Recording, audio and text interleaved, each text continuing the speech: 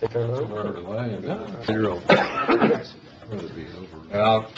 call the meeting to order.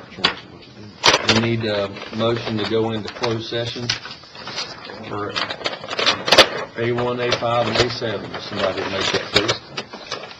Mr. Chairman, I'll make a motion based on Code of Virginia, Section 2.2-3711, that we go into closed session for A1, personnel matters, A5, industrial business prospects, and A7, legal. Is that everything? That's all. I'm not getting here. One of each. I'll second that motion.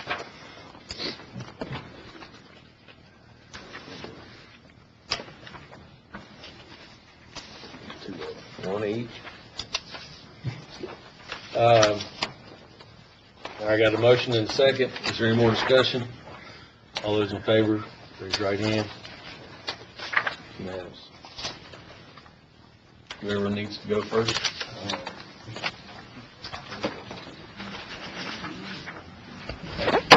I'll call the meeting back to order. First thing on our agenda is the invocation and the pledge. The invocation will be by Heather Street and the pledge by Ms. Kelly Woods. Mr. Chairman. I'm sorry. I need a motion about closed session, right? I'm sorry. Mr. Chairman, I make a motion based on Code of Virginia, Section 2.2-3711. We went into closed session to discuss A1, personnel matters, A5, industrial business prospects, and A7, legal. Second. Got a motion and a second. Is there any more discussion? All those in favor, raise your right hand. Okay, now we will have the invocation by Ms. Heather Street and the pledge by Ms. Kelly Woods. Let's pray. Dear Lord, we come to you this evening and ask your blessing upon this Board of Supervisor meeting. We ask that you lead, guide, and direct the members as they strive to make the decisions that is best for Smyth County and its citizens. I ask that you give each and every one of us travel mercies as we leave the meeting here this evening. I ask all this in your Son, Jesus' name. Amen. I pledge allegiance to the flag of the United States of America, and to the republic for which it stands, one nation, under God, indivisible, with liberty and justice for all.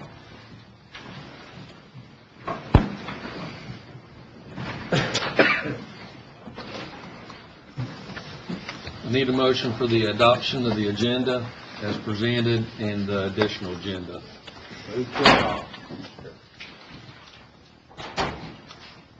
A motion on the floor. Is there a second? You got it. Any more discussion? And I'd just like to point out that under your closed session, your original agenda identifies section A7. The board actually went in for A1, A5, and A7. Rick notified that in his motion, I think. Is that? Yeah. Any more discussion on the agenda? All those in favor, raise your right hand. I need a motion for the minutes of our last meeting. Mr. Chairman, I have a couple of questions about the minutes. And I apologize for not getting by earlier and talking about it. But the couple places I read the questions were asked and they were answered. And the question is in the minutes, but the answer is not. I really think that the answer to the question should also be included in the minutes. Made by the board members or? Right, board members, and just some of the discussion at least saying that there was some, I'm looking at page 7 here, page 8, whichever way. Chilhowie District Supervisor Curtis Ray questions there may be a conflict with the chairman that currently serves on the Swiffer board. And that was not answered. I mean, it was answered, but it's not in the minutes. And I just think that, it should be in the minutes that it was presented that there was no conflict or, I just think if you ask the question, it's important enough to have the answer in the minutes also. I agree. The minutes are a legal document, and the IRS, auditors, and the courts recognize them as such. And not to be critical of the minutes, but I'm just a little concerned that some areas are not given was full like discussion. We don't want a transcription, but I think that we need to have it, valid points need to be recorded. So there's some areas that I've also noticed in the minutes that concern me.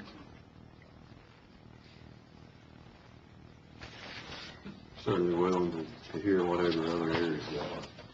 Well, I hate to take the board's time, but for example, we had a report from Conrad Hill, and he mentioned that there was $600,000 to $650,000 left, and that there would be a committee formed to look at prioritizing some projects. So that was one area that I thought perhaps we could have listed that. Also, when we talked about the Asana Highway project, it doesn't give the discussion, and the most noteworthy concern was that that came into being through a court order. And I know we had discussions saying that there was a little bit of a problem with how it was disbanded.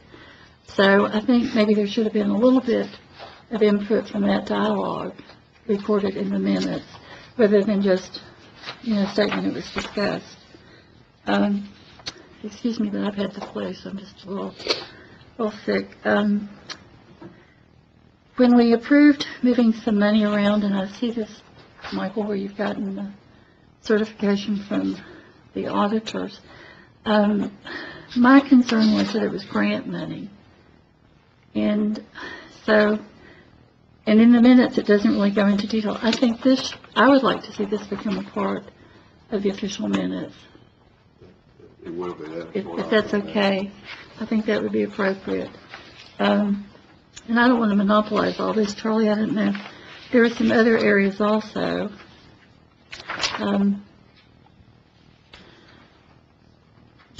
There's one typo thing on page 8.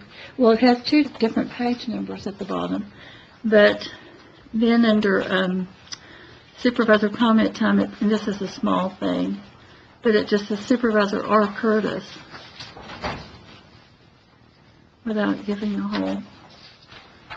And then I think Mr. Atkins had asked for clarification about employees contacting board members for information, if there was, policy on it.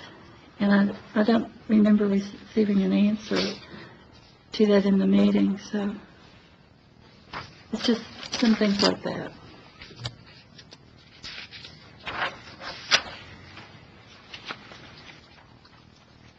The audio is recorded as well. But the Right. minutes stand as the official Right, document. I'm just saying that there is another point of reference, I guess, is what I Yeah, was getting at. and I knew that, Mr. Chairman, but it's just these minutes are legal documents, so those were just some of my concerns. All right.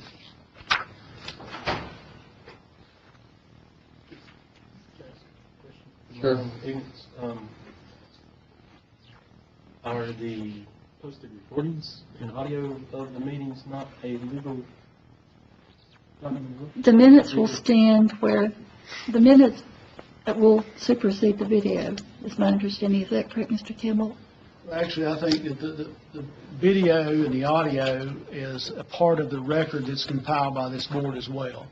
I think the written minutes are a fair representation of the issues that were addressed by the board, but certainly the recordings are still part of the entirety of the documentation as well. So it is included in that. But if something were to happen to that recording, I mean, they're just different No. things to consider. I would understand, and the degree of specificity, we've addressed this issue once or twice before since I've been here. The degree of specificity that is required by this board to be placed into the written minutes is a question of fact the board has to make a determination of in a majority fashion. If you want a verbatim transcript, No, as I mentioned, I don't want it to be a transcription. Don't expect that. But I do want it to be an accurate representation of the important elements that we discussed, because we are the elected representatives and we do have a liability for that. I understand, and I think the way going forward to address that is if board members have individual concerns with the degree of specificity with respect to what's contained in the written minutes, they should be prepared to come in and make a motion stating, giving the page number and line number that they have an issue with, and proposing language to be included within those minutes. And that's briefly what I put. I mean, there are numerous ones, and I don't want to take a lot of time here, but that's just an example of some of the concerns, so. I understand. I do. Okay, I'm still needing a motion for the approval of the minutes. Move to approve. Second. Motion and a second. Any more discussion? All those in favor? Opposed? Two opposed. Financial status, Mr. Carter? Mr. Chairman, members of the board, I'm probably going to be shorter today on the financial status. I've had a lot going on. I apologize, but I will go through you should have a packet of information in front of you, beginning with a revenue summary. As we go through that, Fund 1, that's typically the fund that we always try to look at first. You go down the year-to-date column, you'll see that within those categories, the county's received $21,121,693 year-to-date. You have a budget of $23,391,875. You've got 270,274,07 remaining, so you have collected a little over 91% of your revenues, according to that front page. The next 1, 2, 3, 4 pages are same type of summary for the numerous funds the county has. If you go to the bottom of page 6, again, looking at the year-to-date column, you will see that through all the funds, we've collected $58,875,130.71. That's out of a budget of $90,430,012. There's a balance of $31,554,881.29. So, we're somewhere right around 65% of collections. If you go through these individual funds, you'll see a lot of that money is still remaining with the school system and some of our others that tap into those basically later in the fiscal year. You then go to the next report. It should say expenditure summary on the top of it. Again, the first page is general fund money. If you go down the year-to-date column, you'll see that thus far, $12,777,835.40 out of a $24,121,145 Fund 1 budget number, which means basically we have about $11,343,309.60 left, or 47% remaining. So that's a good indicator, nearly 8 months through the fiscal year, that we have 47%. Again, if you look at pages 2, 3, 4, and get to page 5, again, those pages in between are summaries of those individual funds. You go to page 5 and you look once again down the year-to-date column, you'll see a total expenditure of $50,606,032.47 out of the $90,430,012 amended budget. You have $39,823,979.53 remaining, which is 44%. So 8 months into the year, it looks fairly well for those two comparisons, revenues on expenditures. Your next page, and it's kind of small, and you got to kind of squint at it, but it should be, I'm not sure what order. If you'll find the page that has 10, 11, all the way across to 17, 18, that could be the next one. I think maybe out of order, but that's just a summary of past and previous budget years in comparison for deposits and expenses. If you go all the way to the left, you'll see 10, 11 budget year. The difference, of course, is in deposits and expenditures. You'll see then we had a $5,619,181.96. And if you fast forward over to 17-18, there's numbers that are larger, that are smaller. These are all based on time periods, fluctuations. It's all time dependent. But currently we have an $8,872,891.57. And it's really interesting that if you look at last year's number, we're $6,569.40 ahead of where we were last year, at least in receivables versus expenditures on that report. Then if you'll go back, I think your county expenses and appropriations page, maybe we jump that one to get to the other one, but this is a report that's generated by the Treasurer's Office each month. What I do is I include, for this one, the February 28th of 2018, that's pages, the first page, and then the second page titled Smyth County Water and Sewer. And then I always give you a snapshot of where we were a year ago, which is the 2017 numbers. So I'd ask you if you could, for just a minute, take your 2018 sheet, have your 2017 sheet laying there, and I'll go down these columns with you. The first number, if you look at bank balance and CD investments, those are numbers the Treasurer's Department moves around depending on how they see and forecast, but we'll get to a total. On the 2018 sheet, you'll see a total of $13,817,227.62. If you look at the 17 sheet in comparison, it's $11,984,361.37. So on that number, we're $1,832,866.25 more. Go down to deposits. In 18, we had $5,582,502.25. In 17, we had $5,629,965.15. So we're actually down $47,462.90 in deposits. In expenses for 2018, $6,116,537.73. 17 was $5,726,038.75. So we're higher in our expenses this year by $390,498.98. Subtract that off your top number, that brings you to a subtotal in 2018 of $13,283,192.14. In 17, $11,888,287.77. So the comparison of those two numbers provides us this year with an additional $1,394,904.37.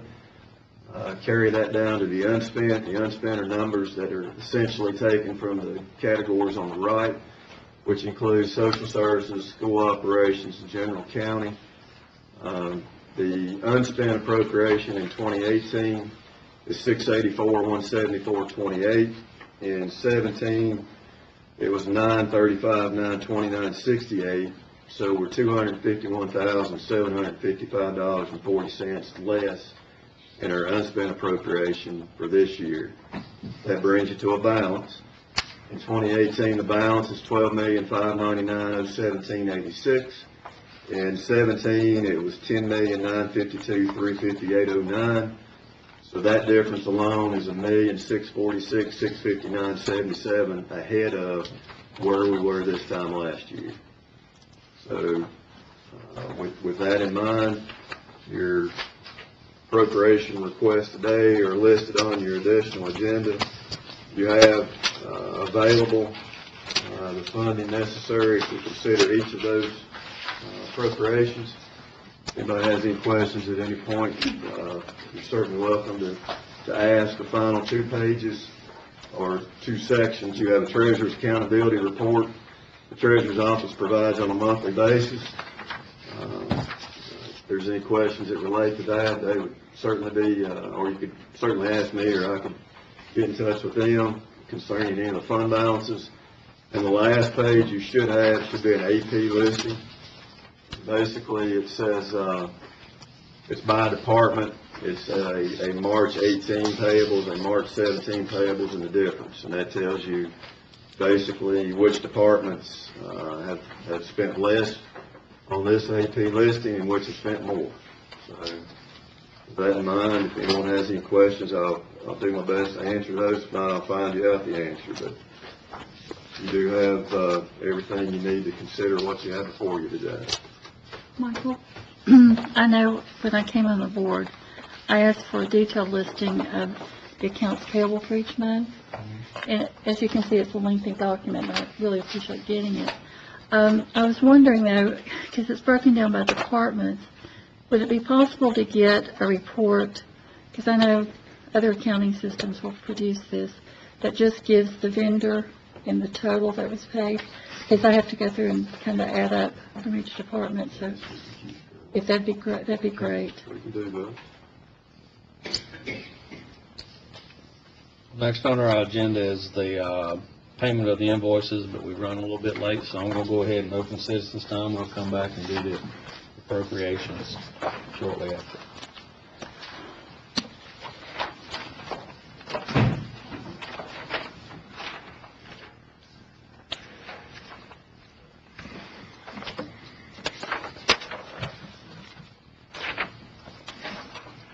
All right, I'll open citizens' time. First person I have on the agenda or signed up to speak is Sarah Gillespie. You would come and state your name and address for the record, please, for citizens' time. Sarah Gillespie. My address is 766 Cliffview Road, Saltville, Virginia. And I'm here on behalf of the Chamber today. Just wanted to give you guys an update on what's happened so far this year and what we're looking forward to. A little highlight on our small business economic development. I'm sure you all remember that we received a $60,000 grant to use for our small business boot camp for downtown Chilhowie, and that is going really well. We suspect that we'll see by the time the class is over, all of the business storefronts that are currently empty in Chilhowie will be filled through that grant, so that's very exciting news. We'll see 6 businesses open or expand through this first round. And after we'd already started it, we had so many people who called and were interested in it. And I only let people miss one class, so it was too late for a lot of those folks to join, that we're starting another class immediately. So this Thursday, I'll start my second round of that boot camp. And we already have 12 people signed up for that. So if even half of those businesses come to fruition, that'll be huge, because not all of those are for Chilhowie. A lot of those are for out in the county and other areas as well. So we're very excited about how those classes are going. As part of our work in Chilhowie, we're also working to form a merchants group, which will help all the businesses cross-promote and network with each other. We're also working to have the downtown designated as a tourism area and a Main Street affiliate. That opens them up to a little bit more grant funding to add to the revitalization funds that they've received so far. So it's a prime time for them to leverage those funds for additional funds to continue their growth. Our next areas that we'll focus on in applying for grants to support our boot camp will be on agritourism and agriculture growth, and then following that, we'll focus on building on the work that Downtown Saltville is working on right now to become an outdoor destination with the Virginia Tech designs that they've done to have campgrounds and things of that nature. So we'll gear our boot camp, once that kind of starts to come to fruition, to helping fill up their downtown as well. And then we'll also continue to do things that we always do. Our monthly workshops have continued to grow. We've gone from hosting one every couple months to sometimes we're hosting 2 or 3 a month now. And I gave you guys just a little chamber calendar of events. These are just a few things that are coming up over the next little bit, so you can see. We keep these on hand anytime you want to stop by and pick one up. And we also, if you don't receive it, we do an email every Wednesday that goes out that has all of the activities in Smyth County going on to try to keep everybody up to date of what's happening and all the things that there are to do. So if you're not on that email list, I encourage you to sign up. We'll also continue to do our school farm tours, provide scholarships, do the business appreciation luncheon, our town and country barbecue, student government day, and our annual dinner, all the standard events that the chamber hosts every year. And we're also keeping our committees busy. Our agricultural committee is currently working on a legislative farm tour, which I'm sure Jeff will be hearing about soon. And we're working on an event similar to what they do on the 4th grade level with the extension office. We'll do it on high school level to make students more aware of all the jobs that there are in agriculture. It's not always just that you're a farmer. Sometimes it's working with the extension office or even with farm credit, those sorts of things. And so we'll be working on a program that helps high school students realize that and gives them an opportunity to try to stay in Smyth County. And then we're also working on a workshop series for local farmers. We're at a stage with a lot of our farmers where we're seeing the owners retire, and a lot of the times their children are starting to take over. So we're offering some workshops for some requests that we've had to help that process transition a little smoother for farmers. Our Commercial Industrial Support Committee is working on ways to better involve our students, specifically in high school, with our opportunity fair. So instead of just coming and walking around, they actually can receive sheets about all the jobs that are available within an industry, that it's not always just that you work on a line. Sometimes there are nurses within industry, HR, all those things. And that's something that until we're at this stage in our lives, a lot of people don't realize. So that's something we hope will help also our high school students realize there are jobs here and there are things that they can do. And then we're also working on the creation of internships and mentorships with our industries, so that if we have children in trade school or that are interested in a specific field, we're working to help match them with shadowing opportunities they can have now, so they're making those connections and also finding ways to come back to Smyth County easier. Our education committee is continuing to work on our Imagination Library program. Just want to give you guys a little update on that. We began that program when we saw scale go away and there was no early childhood literacy program. We began Imagination Library for Smyth County. We're currently serving 501 children in Smyth County. We've graduated 105, and we have mailed out 4,587 books to children. And those are children ages 0 to 5, and that there's no income requirement. The books are completely free to them. We do all the fundraising to purchase the books and mail those to the students so that they have them in their homes, because we all know the statistics we've seen on how important it is to begin reading to your children early and how much that impacts them later on. And our area beautification committee will also continue to do the programs that we've done with you all. Thank you to everyone who helped us find new people to be our representatives for the various areas throughout the county.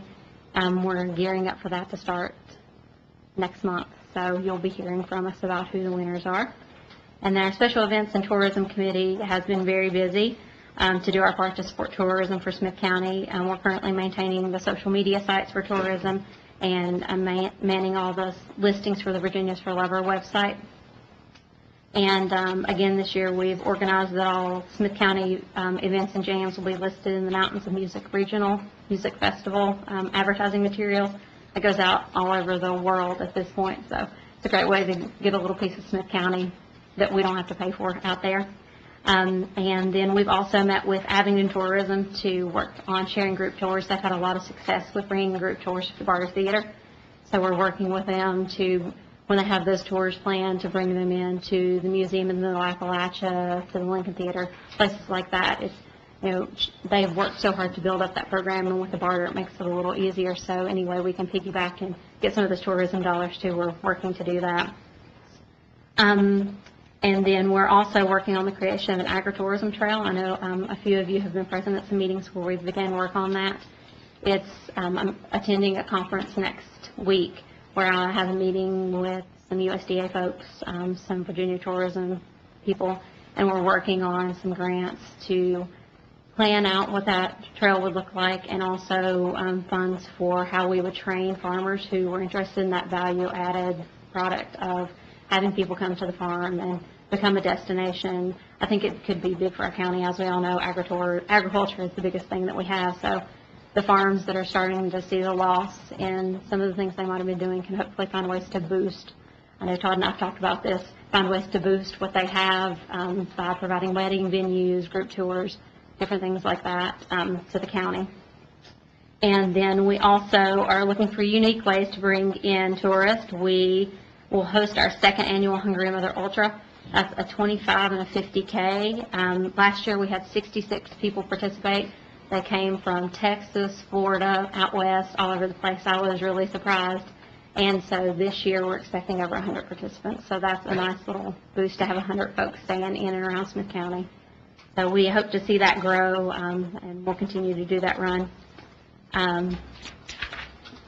Any questions about any of the events or activities that we're hosting so far? Anything you all would like to see us do? If you come up with workshop requests, anything that you all see a need for, please let us know. We're always looking for new ways to reach out. told Mr. Call I'd run the ultra if he would, but I guess we're both out. If you guys come run, you can enter for free. Motorcycle. Somebody be chasing me, right? So we've submitted our funding request for the chamber to the county offices. We did request a 50-cent per capita increase this year.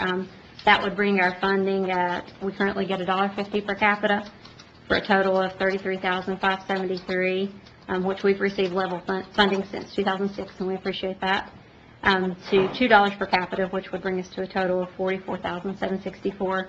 The reason for the increase is we have seen a loss of between $30,000 and $40,000 of our budget.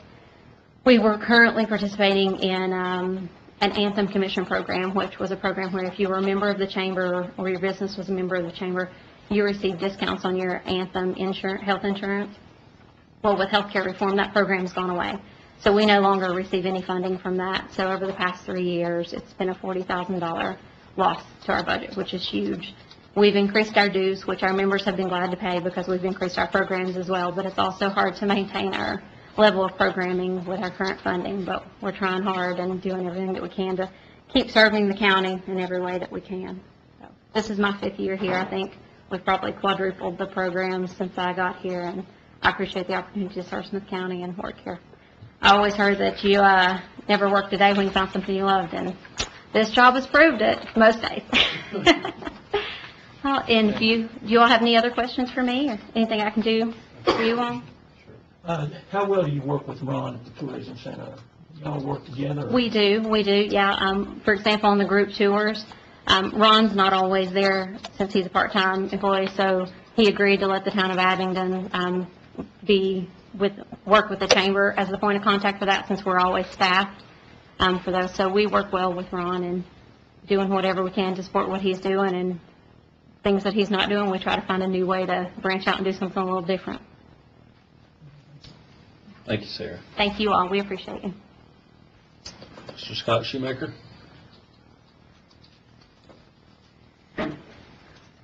Would state your name and address for the record, please, sir?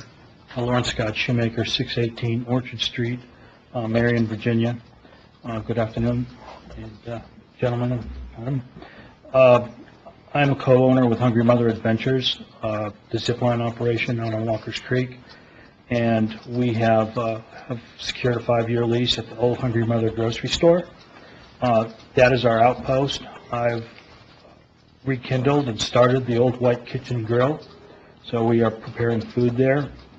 But my question here is, or my request for help, is on the zip line and the other items that we're bringing in for attractions requires a third-party inspection for amusement devices. Well, our zip line is not an amusement device, so it kind of falls into this gray area.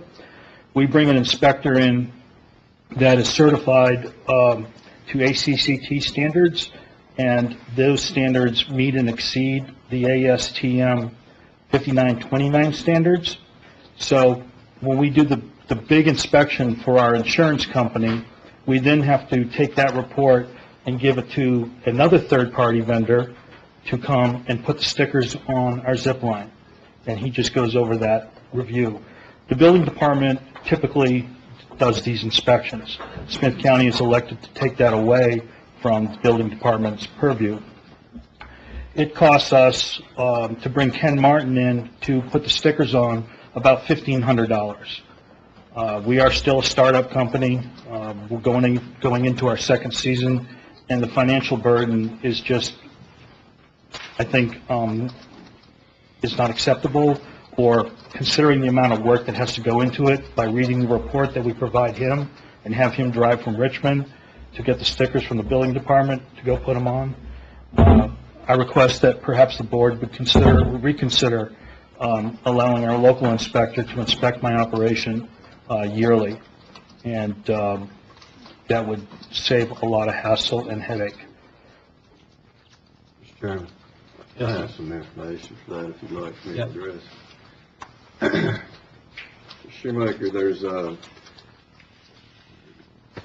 some information that was provided to me that as it relates to carnival ride inspections, which zip line does not fall under that category. You're aware of that. I was not, I was told that it was. Well, I was told that zip lines are separate from amusement ride inspections. Oh, great. Well, okay, but the information I was given was that basically Smyth County was the only one around providing those services. So it led to us saying, well, everybody else is accustomed, there's providers across the state, so be it.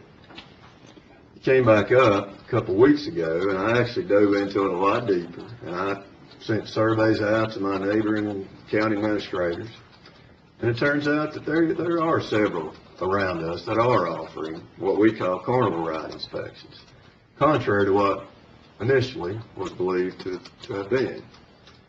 When I collected all that, I actually had a meeting with the inspection department yesterday. We've reinstated carnival ride inspections based on the fact. I'm sorry, say that again? We have reinstated Oh. carnival ride inspections based on the premise that we were in the minority when it came to doing those inspections. Now, as I understand it, zip lines are a totally different thing. And I'm not the inspector, so I can only tell you what I've heard.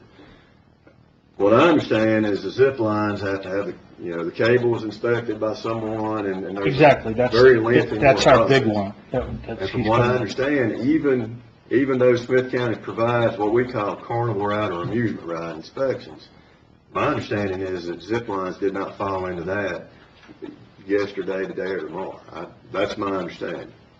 Okay, so when we do the big, I call it a big, when we do the major inspection, where the lines are all certified and they're checked and they're measured, diameters, so on and so forth, Right. am I to then submit that report to the building department and get the stickers? Well, the stickers, and again, this is my understanding, the stickers are supplied to the county regardless of who performs the inspection. Right. So then if third party, somebody does the inspection, they have to get the stickers from our department to apply to those rides. So I'd be happy to further discuss it with you, either now or whenever, but I can assure you that we have reinstituted what we call amusement ride inspections. But I do not think that zip lines fall within that category regardless.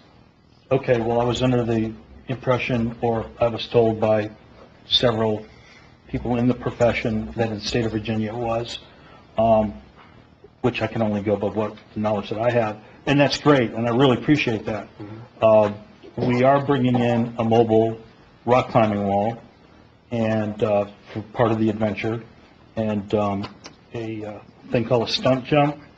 You go up a tower, and it's a very specific type of airbag, and you jump off, just like they do on TV, except this bag is state-of-the-art type of operation, where it's zero, no one's ever been hurt jumping into the thing. And so you're welcome to come take a leap of faith.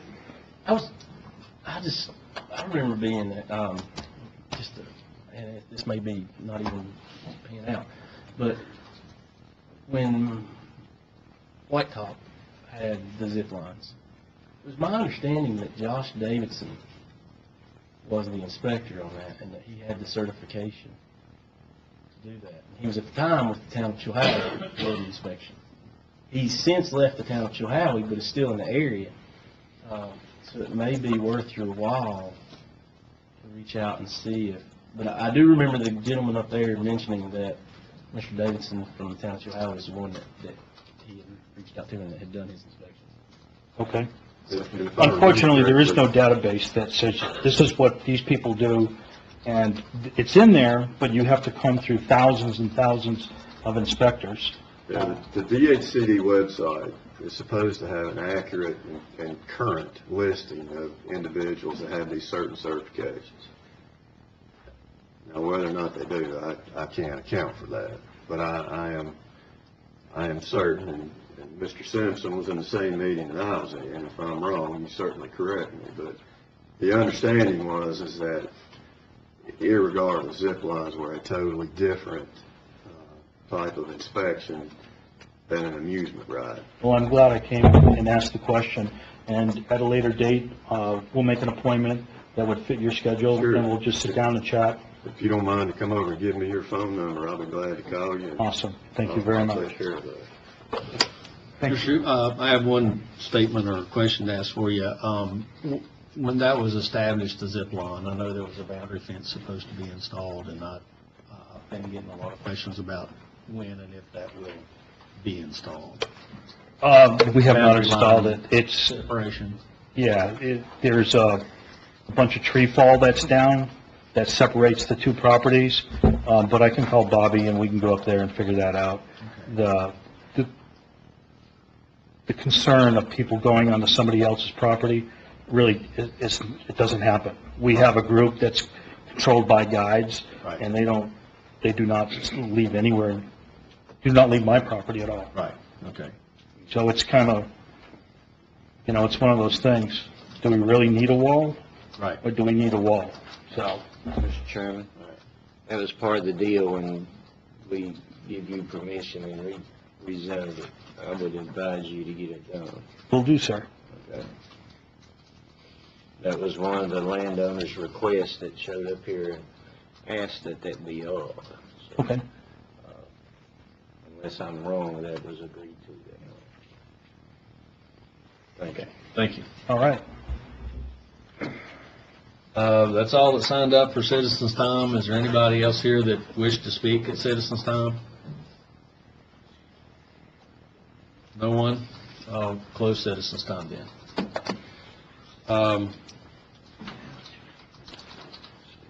What?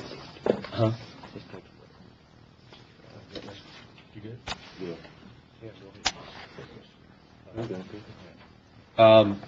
At 5, we're running a little late today, so I'd like to privileged to introduce Mr. Stephen Clear, our superintendent at the Southwest Virginia Regional Jail Authority, and as all of us sitting up here know, we've had some escalating costs over the years, and Mr. Clear, I don't want to put you on the hot seat, but I guess you kind of are. The board would kind of like just to kind of get an update on what's going on and some thoughts maybe for our future, so. Yes, sir. Since we do have some new members, I do appreciate the opportunity to come and speak to you today. I've been with the regional jail since 2003, so since it originally started, so it has been a pretty good tenure for me. For people who don't know, if you look on the first page of the booklet I handed out, the regional jail actually started as a committee in 1997. And from 1997 to 2001, there were a lot of meetings, there was a lot of discussion, there was a lot of back and forth between the counties and of what to do. And then they went to the state, and the state approved building a regional jail. So in 2001, the authority was actually formed. By 2005, the authority had borrowed $100 million and built 3 new facilities, Hayside, Duffield, and at Abbey. Of those 3 facilities, I think it was 854 was the number of people they could hold. Over the years, they had filled up. And 4 years ago, 2012, well, I guess 6 years ago now, we decided to expand because of the time. So we went out and we borrowed $36 million and expanded. And now the capacity of the jails is about 1,500, 1,456. Today, you hold close to 1,900 inmates between all 4 facilities because Tazewell was added. But that's kind of where we stand. One of the things, if you look at page 2, everything when the regional jail was set up to protect the bondholders. We went out, like I said, and sold $100 million in bonds, and as a group of 10 jurisdictions, at the time there was 9 before Tazewell, when we looked at everybody's financial statements, there were some counties who were in better shape than others. So they wrote the documents to protect the bondholders. So everything we do, we have to go back through our bondholders. to get permission to do. And I'll go into that a little bit more. Could I ask one question? Who are the bondholders? We go through VRA, Virginia Resource Association was the last one. And is that a group? I'm sorry, I'm new, so. Mhm. So can you explain a little bit about that, the bondholders? Okay, what they do, they as a state, they're a state agency, and they collect different debts across the state. Say that one county has $1 million they want to sell, we might have 5 million, another county has 10 million, and then they sell a large group at once to get the better interest rate. So they consolidate a lot of people's debt. I'm not sure, does Smyth County have any through VRA? Small. Yeah, so most counties they're starting to go that way because it is a consolidation. So, now as far as who the bondholders are, they handle all of that. That's different groups buy different shares. Can they be private? Are they Yes. private individuals? Okay. And there's different regulations because we're tax exempt. There's just a long list of Okay. regulations concerning it. So, but until those bonds are paid off, they have a right to approve or disapprove what happens with our contract. So everybody in our jurisdictions signed a contract. On page 2 and 3, that is basically how we bill our jurisdictions. And if you notice on page 2, Smyth County, now this was actually done in 2000 and, year 2001. Notice that Smyth County was 10.71% of the authority in 2001. So I want you to remember that because I'm going to point something out here in a few minutes. It's kind of amazing that they were that close. But what happens is every year they set a budget, or we set a budget through our authority on what we feel like it's going to take from the localities. We start at zero. We have zero money at the beginning of the year, and at the end of the year we have zero. The authority gives any money back that it has. And anybody that owes money based on the number of inmates, that's how we bill localities, and that's how it's made up at the end. And Section B on page 2 and Section 4 talks about those financing structures. You look on page 4, real quick. This is over the last 10 years, basically. And this from 2017 back comes straight off the state compensation board. Every facility in the state of Virginia, sheriff run, regional jail, has to file financial reports from their audits, their financial audits. This is the actual cost that come. For 2016, for example, the regional jail had an operating cost per day of $53.20. We had an actual local cost of $23.05. If you look at all regional jails across the state, $66.87 was the operating cost. The local cost was $32.70. When you look at all jails, this is average across the state, $85.17 per day. The local cost, $46.16. Again, we're at $23.05, and that compares to the $32.70 and the $46.16. That's what we strive to do, is try to stay year in and year out. We're in the bottom 2 or 3 of the local cost per inmate. That's what we try to work towards. And I think Mr. Carter will tell you, every board meeting, costs are discussed. We have a strong bid department. Every product is bid out that we buy, and every cost is looked at. One of the things that really drives Smyth County's cost is the number of inmates. And if you look at page 5, in fiscal year 2013, Smyth County averaged 149 inmates. In 2017, Smyth County was averaging 2,004. Between 2016 and 2017, they had almost a 30 inmate per day jump. Now, since 2017, it's stayed pretty level, 2004, 2002, or 204, 202, 202. I will tell you that for the month of January, the Smyth County averaged 198 per day in our inmates. So, when you look at the number of inmates, Smyth County is leveling off the number that they have. But the big key is you have to compare it to what everybody else has. If you look at page 6, budget for 2018, if you'll notice, we had 1,885 local inmates. 2019, we dropped to 100 inmates. Those 100 inmates were taken out of our system by the Department of Corrections. So they came and people who were supposed to be in a DOC facility were taken into a DOC facility. If you'll notice, Smyth County in 2018, 202, 2019, 202. So again, Smyth County's numbers are staying steady. The issue comes about in 2018, that 202 was divided by 1885. In 2019, that 202 was divided by 1775. So in 2018, Smyth County share was 10.72%. And next year, 2019, it jumps to 11.38%.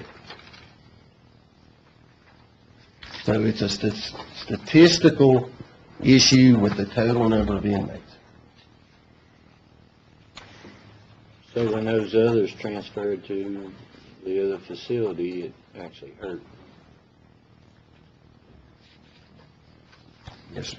But they also took 25 from Smyth County. So 25 out of the 200, or 100, was Smyth County. So it helped Smyth County some, but it hurt when you look at the average with the other jurisdictions. So a decrease in, I'm sorry, Rick, a decrease in inmate population not necessarily helps us, it's going to hurt us, is what you're saying.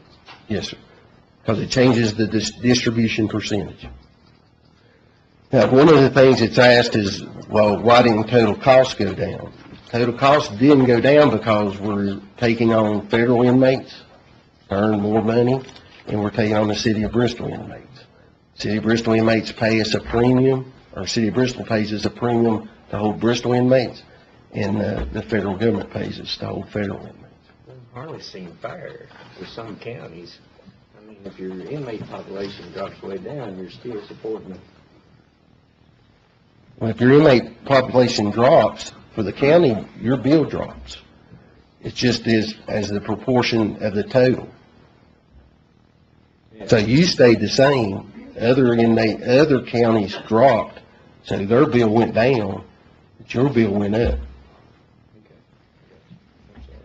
Mr. Chairman, when you say that inmates were transferred out to like federal facilities? DOC, Department of Corrections, state facilities. Okay, is that something that's done automatically based on, time served or conviction type, or how is that done? Okay, there's two lines of thought. First one is Code of Virginia says 1 year. The inmate is sentenced to 1 year, they become a DOC inmate, and they'll be transferred to a DOC facility. About 4 or 5 years ago, in the state budget language, they changed that to 2 years or more. So you have to be sentenced to 2 years or more before you'll be considered to go to a state facility.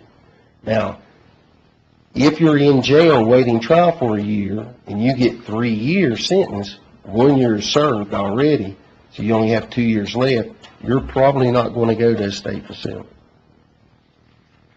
And then they have to match up their beds with what is in our local facilities. Could that have been a reason for the possible increase in inmate population, the change in regulations? Oh, yes, sir, when that first changed, you had every locality had an increase in the number of inmates, and that changed in 2011. just turn to ask. Sure. And you may get to it, but also the big difference is in the per diem for the DOC inmates, what you recoup back from the state versus what the locality pays. Yes, sir. In 2010, the General Assembly voted to reduce the amount of money they're paying localities for inmates held. For example, an inmate awaiting trial before fiscal year 2011, we would receive $8 for a day. Now you only receive $4. There was a jail contract bed program. DOC inmates, we could receive $28 a day for a DOC inmate bed. Now you receive $12. So these programs that the state had, they reduced how much they were paying the localities to hold inmates. And you're talking about millions of dollars. Essentially, they extended their time and lowered their payment. Yes, What sir. it amounts to. I got a question. I had one my constituents call me. One of his family members, happened to be a female, was picked up by one of the deputies, a simple drug charge. And she was there 6 weeks before she got a bond hearing. She could have been out the next day. What takes so long to get a hearing where they can get them out there instead of keeping them for 2 months before they do it? I have no, I didn't figure you would have the answer to that. no, sir. I mean, it just seems to me like they're hanging them around just to make money off of it. You know, 'cause her lawyer took a vacation for 3 weeks, was coming, and she was sitting in jail. No, that's not a good thing. It's something to look at, you know, whoever's on the committee. Mr. Campbell might have better, Things. I mean, that's dealing with the courts. I will tell you that I'm amazed how quickly most people get out. So there might be some extenuating circumstances in that case, because for the most part, we're holding very few now awaiting trial. We started out, we were holding a lot. 45% of our inmates were awaiting trial. You now have a pretrial program, which helps people get out of the facility while they're awaiting trial, and we've dropped to about 31, 32%. So people get out pretty quick. So in that instance, there might have been an extenuating circumstance. Yeah, well, I figured that too, but I checked several that way. Yeah. That's why I get a lot of those calls. I'm sure. Me too. I get a lot of the calls.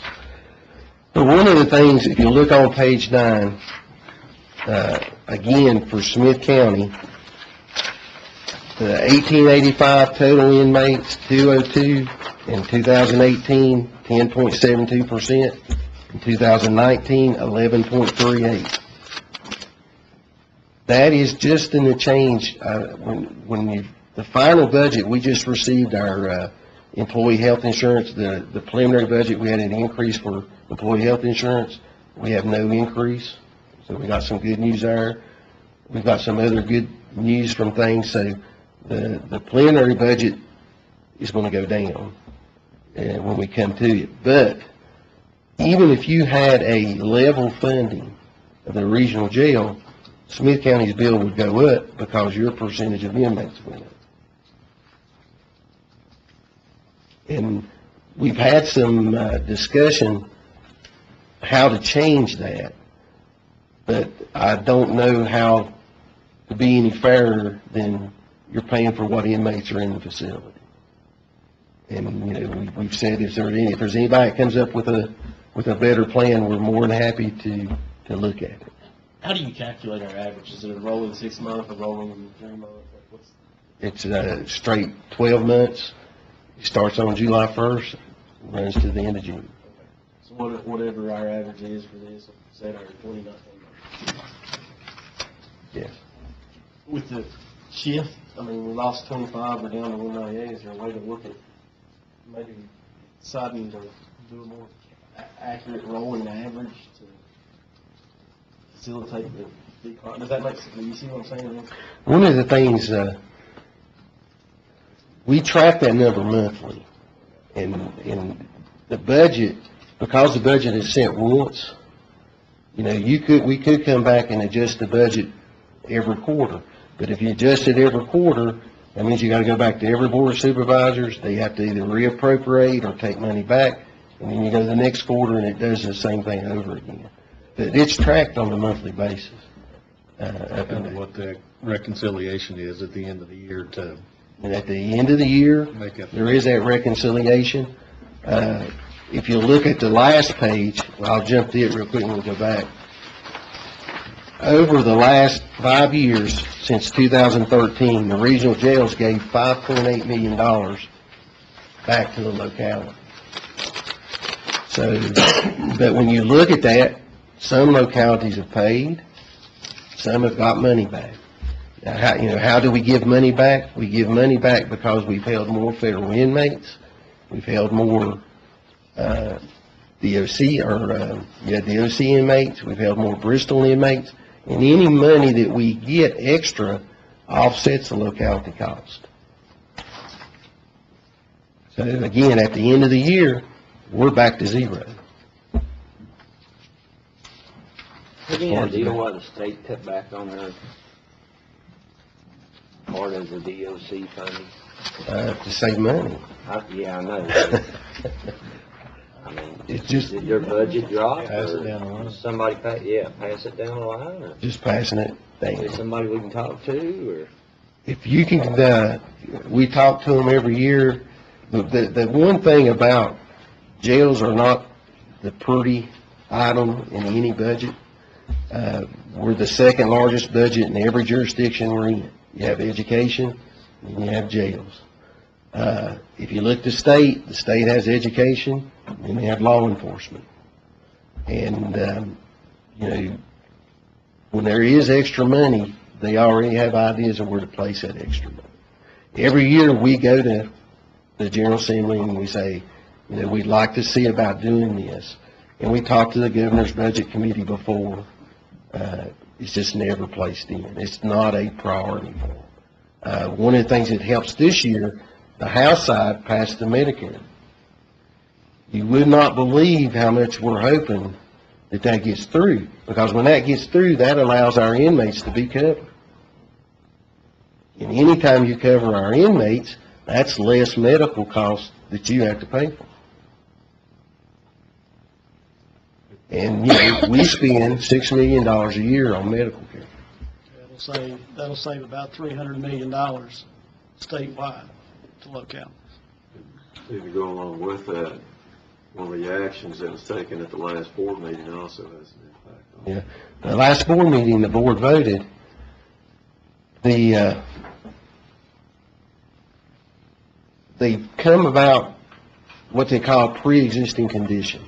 If someone enters our facility and say they have a pre-existing condition, if they get sick and have to go to the hospital because of that pre-existing condition, you don't have to pay for it anymore. We tried to do that when we first opened, but the small local hospitals, the problem is that in a rural area, they don't have enough write-offs, or they have too many write-offs. If you go from a city, they may not have enough write-offs, so they welcome the ability to write things off. They have to write off because they receive federal money. When you talk to the hospitals in our area, they already have enough write-offs, so they don't want any more. So they were always fighting when we asked or said it was pre-existing.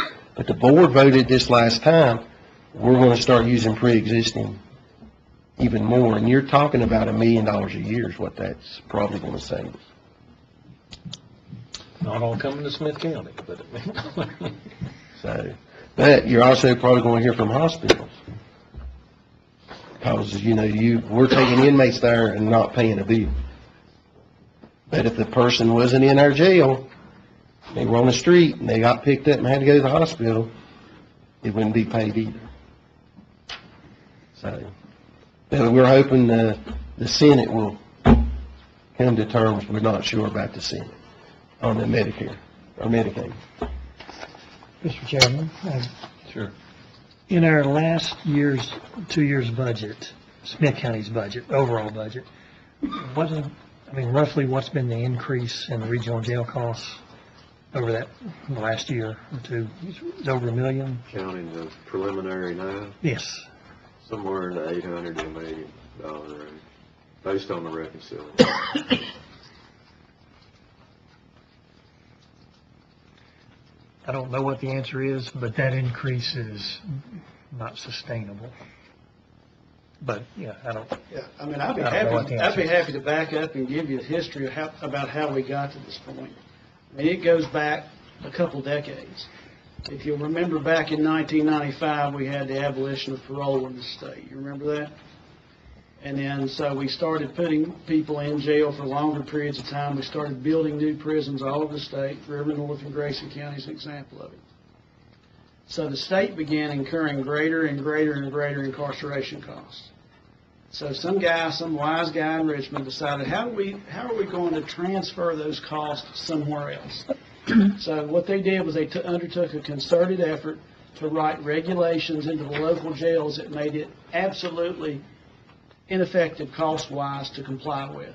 And they encouraged the development of regional jails.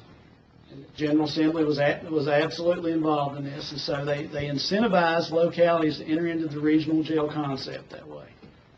And now the bill's coming due, guys, because that's the reason for the change in the sentencing requirements. They went from 1 year to 2 year because that forces the localities to keep them there longer. The reality is it's about shifting cost, and it's been happening for 2 decades under that design I just told you about. I was never, no disrespect to you, Mr. Clear, in any way, shape, or form, but the reality is that when we entered into the regional concept, this inevitably was going to happen. And now the bill's due. And we've got nowhere else to send it to. So here we are. When they closed the 9 jails down, I give you this, when we closed all 9 jails down and moved them into the 3 new jails, there was 348 inmates. That's all there was. And now we hit 2,000 on a regular basis. It costs money to enforce the law. The question is who's going to pay it, and the design now really puts the burden, in my opinion, on an unfair basis on the localities. But that's where we're at.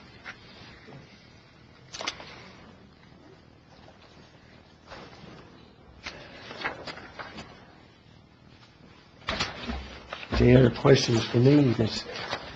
It's the issue, again, for us, is the way the contract's written.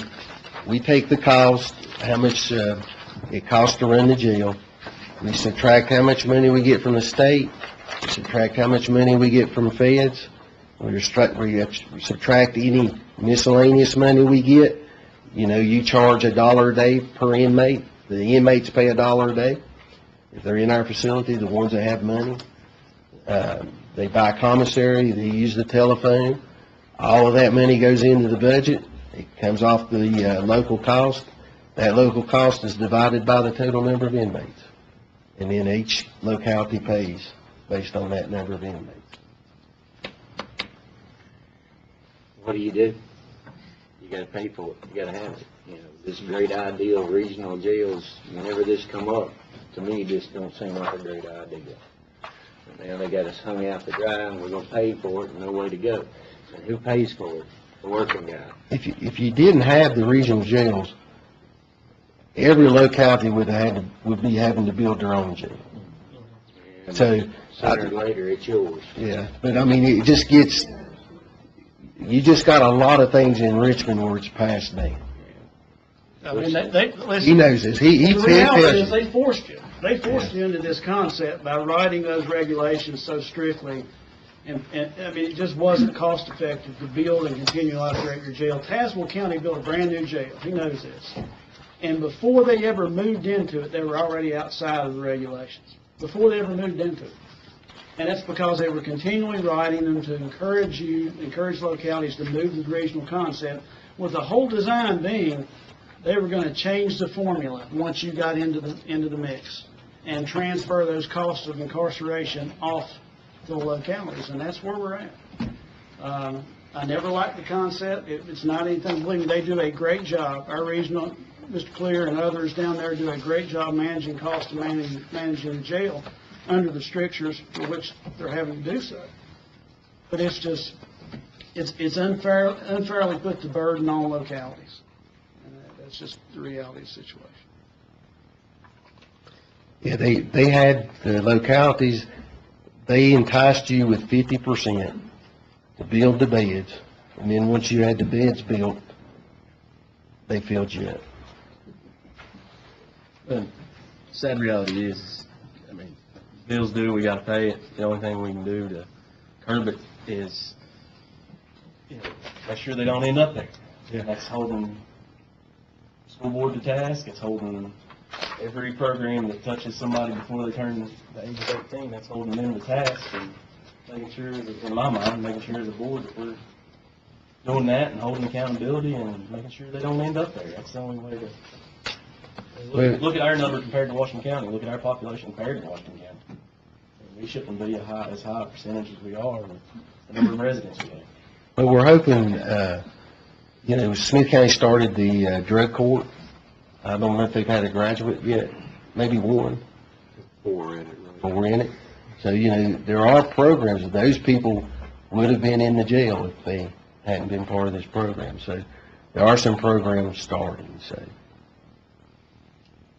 Well, Sheriff Schuler and Mr. Carter and myself are the representatives on this for Smyth County and a little more abreast to what goes on down there, but it's a very, very large number for the county to handle, and I know as we get budget requests, even last year, that was a number that hit us before anything else was. We've got a $700,000 boom right off the get-go. So I appreciate you coming, Mr. Clear. I wanted to give an opportunity for the board if they had questions, and maybe they'll have questions more later, but I appreciate you coming up and talking, just kind of filling me in a little bit about it. Well, feel free to come by, look at the facility, look at some of the programs, and, we promise we'll let you out. We'll get you in the back. You do a good job. I appreciate you. Thank y'all. Does anybody else have anything? Mr. Floyd, you mind if we take this 5-minute break before we start into you, please? Okay. We'll take a 5-minute recess.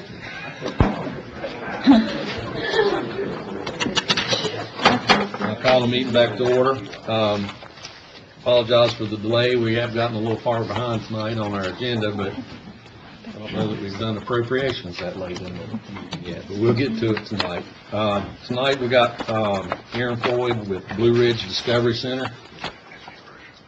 You come up, please, and make a presentation. Yeah, thank you for having me. My name is Aaron Floyd. I'm Executive Director of Blue Ridge Discovery Center. I'm glad to have the opportunity to introduce our organization to your board, to Smyth County.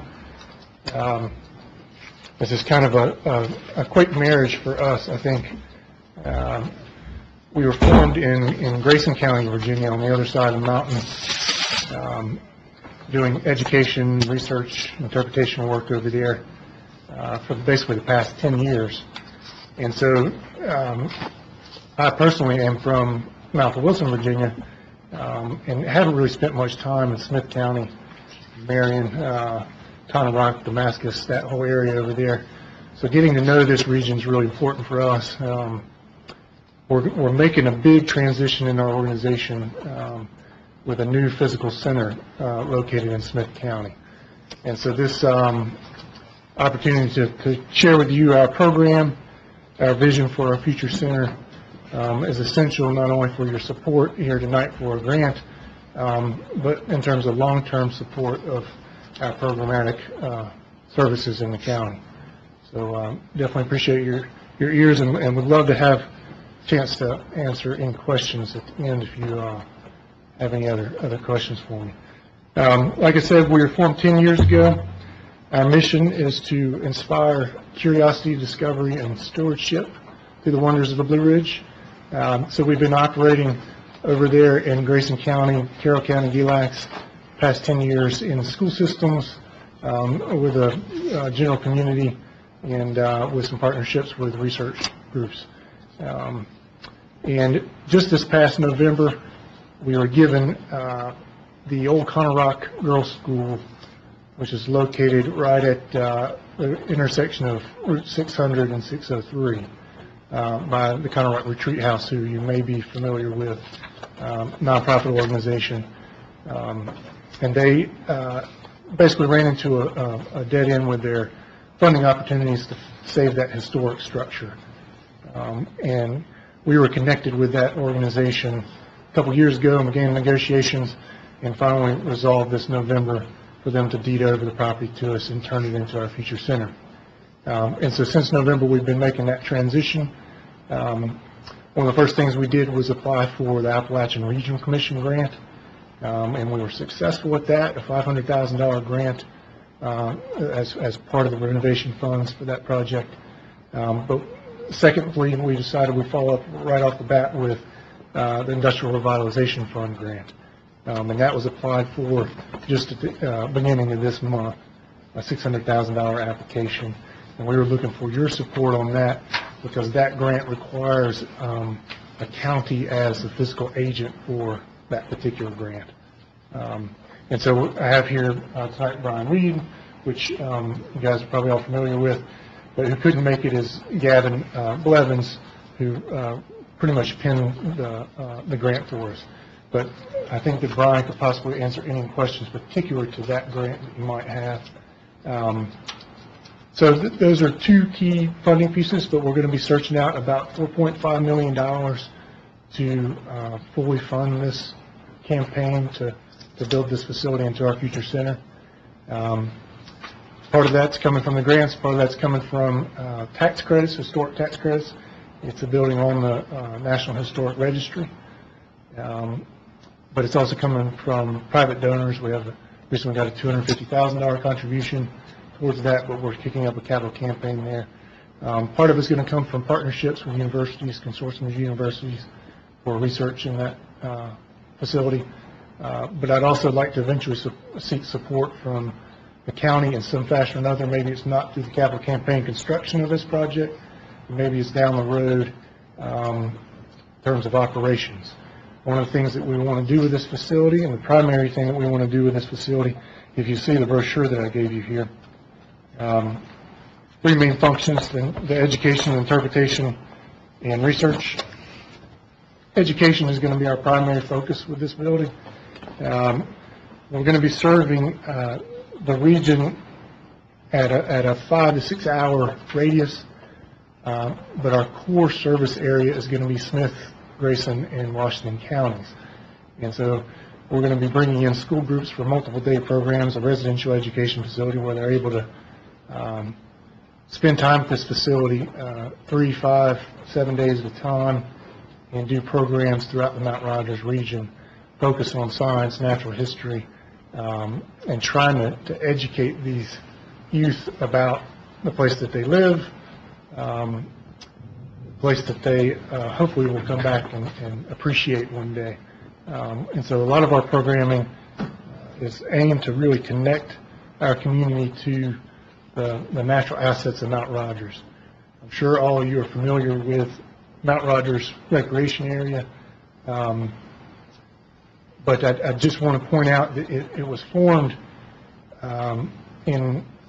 with a lot of promises in its original day, in the early 60s, mid-60s, 1966, I believe. A lot of economic promises. I know the original plans called for things like ski resorts and scenic byways and a big lake and whatnot up on top of that mountain. 200,000 acres of land that was, some of it was purchased, some of it was condemned, but it was done with the promise of major economic development in our region. And a lot of those plans, in fact, most of those plans didn't ever come to fruition, for better or worse. I think all of us can be thankful there's not a ski resort up there, but that being said, there's still a lot of promise left on the table with that Mount Rogers National Recreation Area. And we feel like that Blue Ridge Discovery Center can be a gateway to that region, can turn it basically from the end of the road into a focal point, not just locally, but on a regional and national scale. So you'll see if you reference the brochure, and I've given a few of you a business plan, we feel like this program and our focus on that area can bring quite a bit of economic development to some suffering communities there in Conner Rock and Troutdale and White Top, but also serve our public education system quite significantly. So if you like to pick my brain a little bit, I'd love to answer any questions you might have about the organization. If we can talk about the resolution at all, and I know that you guys kind of met informally, and were briefed on it slightly, but The resolution's actually under a committee recommendation that will come up here very shortly. okay. But they have a copy of that resolution within the package. Okay. Does anybody have any questions? I have one, just, Sure, yeah. with the proximity of where you're at there, and, we're looking at Virginia County, Virginia sources. Have you given any thought, because you're going to be working with kids out of North Carolina, too? Sure. Have you approached anything in North Carolina as far as support? When we originally decided to move over this way, we had a choice to locate our organization on the eastern edge of the Blue Ridge Mountains or on the western edge of the Blue Ridge Mountains. We could locate over there at the Blue Ridge Parkway, and we're really pitching us to move our facility that direction. But we felt like Mount Rogers was a much stronger, ecological, significant location for us.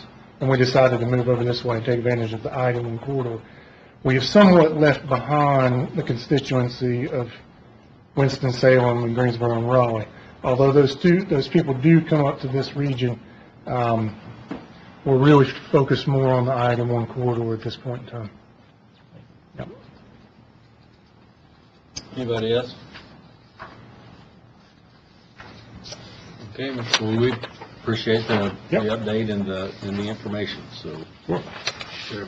Before Aaron sits down, can we cover, and maybe Brian also, can we cover the steps that we've accomplished thus far? And as I understand the resolution is the remaining piece, but just so that the board understands what steps we've taken thus far in the process. So I can speak to that a little bit, Brian, you might have something. We've submitted the application March 2nd, and we're going to send an amendment to that. If you guys support this resolution and basically agreeing to become a physical agent of the grant, there's basically no obligation except for check writing in this process. There's an auditing process that will take place for the grant, but that's covered in the grant itself, so we've allocated funds within that grant to pay for that auditing process. In addition to that, I've also spoken with the Treasurer's Office also and made them aware of the possibility of basically acquiring another checkbook and being responsible for that as well. If we get this grant, it means a tremendous amount for us. $600,000 is a lot of money for this project. It would put us really close to being able to have funds to pull the trigger on construction out there on that 17,000 square foot facility. It'd mean a tremendous amount. When would that be awarded, or when would that be, you would know about that? We would probably, the county would actually receive the award announcement probably 4 to 6 months. It has to go through the state review process. And the reason that the Blue Ridge Discovery Centers come to the county is because the Appalachian Regional Commission was a federal program and allows nonprofit organizations to request the funds directly. The state program does not. So the state funds have to be awarded to a local government, either a town, a city, or a county. So since this project's located in Smyth County is essentially the applicant and would be the grantee and have a partnership agreement with the Blue Ridge Discovery Center to then provide those funds specifically for this project. It should be no cost to the county whatsoever. The Department of Housing and Community Development will require that this project be part of the county's annual audit. So we wrote into the budget, I think, $3,000 to help offset those costs. But the funding, should it be successful, county being the fiscal agent, we would have to have line items within our budget to be able to write those checks out. Right, and that's another thing that we simplified in the application, is we tried to keep the majority of the funds just for construction, so that you should only have maybe 2 additional line items in your county budget. And again, it's going to be set amount coming in and that amount going out. We use the county CAM system, correct, to submit and Yeah, I'm just talking about for planning purposes for the upcoming years, is budget committee and board, if you see fit, we'll have to accommodate that, both on expense and revenue, to accommodate going along with the award. construction should potentially start this coming fall or right at the beginning of 2019. If we're lucky. Thank you very much. Thank you, guys.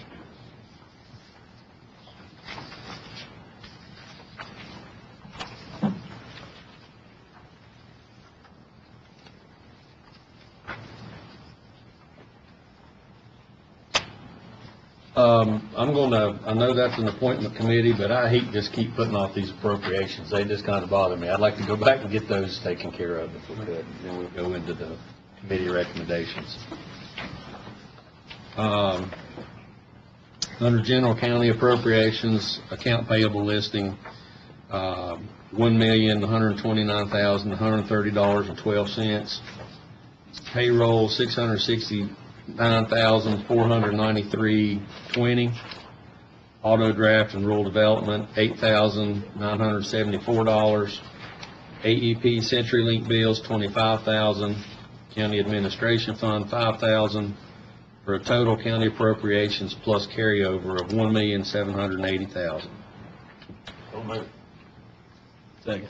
A motion and a second. Is there any more discussion? All those in favor? Social services, March 14th through March the 31st of 2018, $340,000.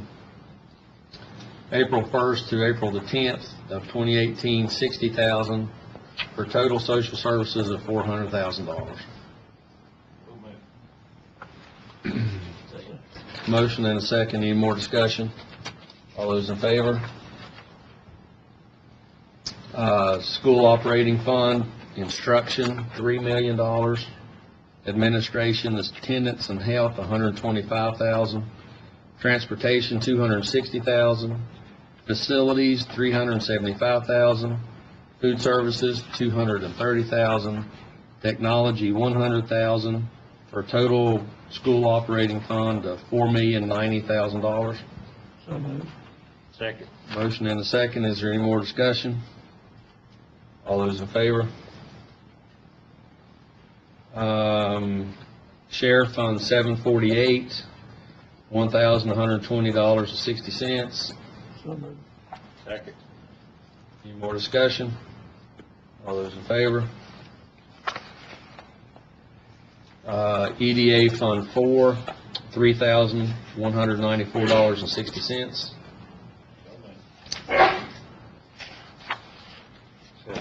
Motion and a second. Any more discussion? All those in favor? Adwell Sewer Project, $82,534.63. So moved. Second. Any more discussion? All those in favor? Courthouse Project, $420.59. So moved. Second. Motion in 2 seconds. Any more discussion? All those in favor? Thank you. Might be the latest in the meeting we've had that, got that done.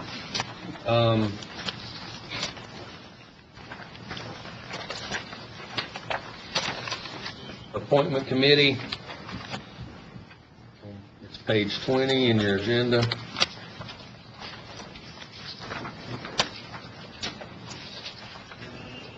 We had an appointment committee, February 22nd.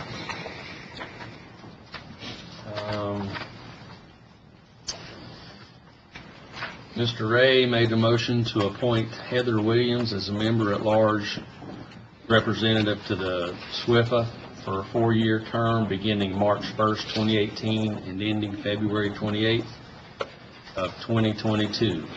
That's a committee recommendation. All those in favor? I'd like to make a comment before we vote. Sure.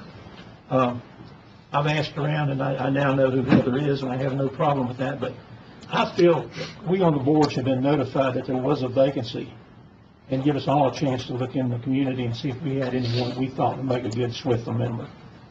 After asking around, I feel comfortable with Mrs. Williams, but I just think we need to be transparent with these things and get the word out there that we have an opening, and so we can make sure we have a good person, which in this case I think we do, but we're just going about it wrong. That's all I have to say. Any recommendation? All those in favor? The committee also discussed Smyth County Library Board appointments and options for having equal representation by all districts. Discussion was continued on this item with Supervisor Curtis Ray making a motion to recommend discussing this option with the full board at our next meeting, and that's where we are today.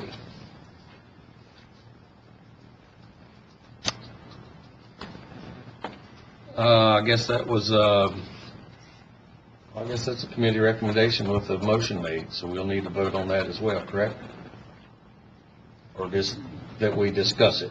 I think the goal, Just to bring it up. Mr. Ray, you certainly clear. I think the goal was to bring it to the board's attention that that discussion is occurring. Okay. And to see if there's any additional commentary or whatever. I think with the current structure and the current terms that exist, it's not a simple open and shut. Yes, we're going to go to 7, no, we're not, because the people that are there now have terms, and those terms, there's a couple of people that, there's one district that has 2 people representing it, and 2 districts that have nobody representing them if we were going to go to equal representation. And I think my intent was to just at least have some open discussion about, you know, how do we get to that point if the board so moves that we go to equal representation for, you know, the 7 districts that are within the county, because it's not with the 5 members that are there now and their terms, it's not something we can just move and go to from day one. So I think it needs to be a general consensus of how we're going to get there, if that's the decision we make to get there. And I guess with being in the appointment committee, or I guess that's the committee that would take it back up, or maybe personnel, I don't know exactly what committee would address that, but I think there's several options that need to be discussed, and I guess that's why they're brought up for everybody to talk about, for the lack of transparency, so to speak, for you guys, that it's that we talk about it, and because it's got to work. It's got to work for everybody to do, and to get it to work, just like Mr. Ray said, there's several things got to be considered. I mean, there's term issues got to be looked at. I mean, it's not something that's going to happen tonight, but I guess it's just kind of getting the consensus of the board as where you want to move, if you want to move in this direction, and we either talk about it as a whole board, I guess. At the committee for recommendation.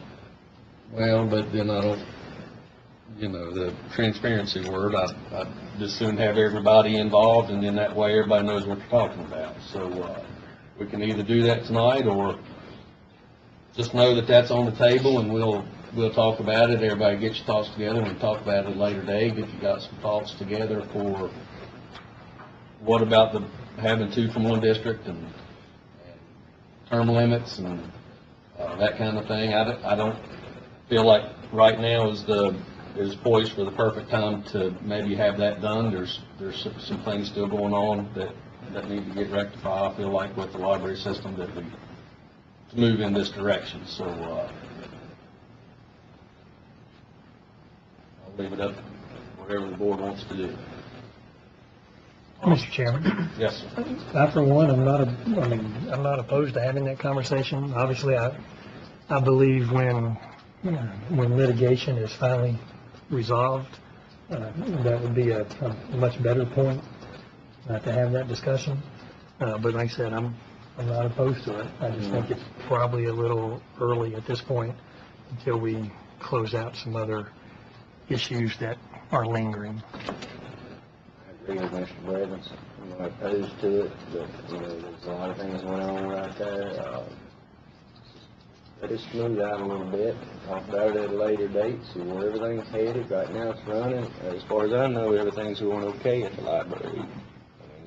It's not shut, so I think, let's give it a little while to think about it. I'd like to think about it.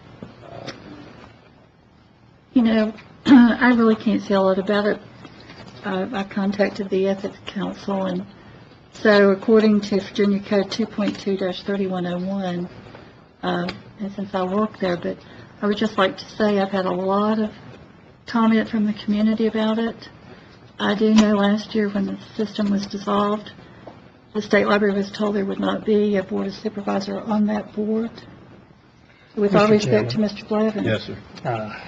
Again, for about the 20th time, the email that Ms. Ryan is referring to that went to Ms. Armentrout at the State Library of Virginia, at the time that it was being dissolved, that was the intent, I believe. I don't want to speak for anyone else, but that was the intent of this board, because at that point there still was a intent, I guess, for there to be a Smyth-Bland, and you tell me if I'm misspeaking, a Smyth-Bland Regional Library Board. And then 2 months later, things had changed substantially.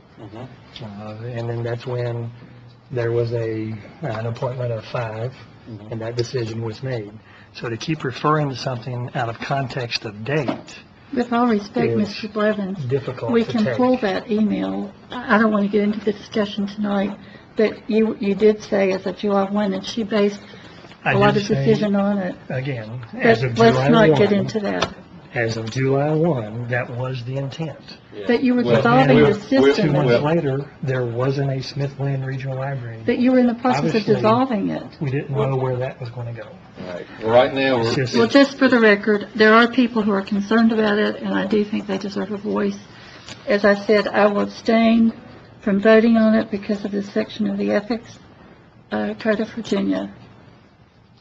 well, we're not having a vote tonight. We're just kind of, I guess this is just for information purposes as much as anything, for you guys to think about and talk about it. If you got some ideas, we'll definitely address it. I've been asked a bunch about it in public, and I know you guys have too. So if it's something we want to do as a board, then we need to get our heads together. But it can't just, I vote to put a member on and there be 7 members. So we just got to figure out how to. And I agree with Mr. Blevins. I think the time needs to be right to do that. And I think when things are kind of where they need to be, then that's how we'll address it. So I don't think anybody, or I've not heard from anybody that opposes the idea of having 7 members, 1 from each district, on as a library board. I haven't gotten that from any of you guys. So we just need to think about it and get that process to happen. So, Mr. Chairman, can I ask a question of legal counsel? sure. If that is the direction that we think we might be heading into, would it be appropriate to get an advisory opinion? I know when I was elected to the chairman or elected to be on the board and work for the school system, I had to request an advisory opinion that basically said, because I was an employee of Smyth County Schools, and in my canvassing and election to supervisor, getting that clarification on what my role could or could not be. If that's something that we're eventually going to be, considering heading into, Obviously, since we do have a board member who is an employee of the library, to be proactive instead of reactive, would it not be appropriate to get that advisory opinion, or at least the process started? I mean, I think it sounds like she's already inquired to some degree about that, so I did get a response from Mr. Stefanski, and I cited that code, Mr. Campbell. Basically, no member of this board can have a conflict with, even, and their families can't either, so, I mean, you can read that. No, I'm fully aware of it, and if the board wishes, or Ms. White wishes to have a formal opinion, we can ask, our local Commonwealth attorney to provide that also if need be. Right. I would like to request that, because, it's, for me, when I got one, the concern was I work for the school system. Of course, Mr. Toad is my school board representative elected from my area, but obviously I didn't appoint Mr. Choate to represent my area. This situation would be a little different of the potential of appointing someone to a board that would then oversee me. So I, for one, think we probably should at least get the advisory letter so that The everyone's code on the same says, page. let me just cite, because this is the response from the Ethics Council, because I did ask, because I didn't want to be in violation. It says, a personal interest of an officer or employee in any matter considered by his agency, it prohibits such personal interest exists when an officer or employee or a member of his immediate family has a personal interest in property or business or governmental agency, or represents or provides services to any individual or business in such property, business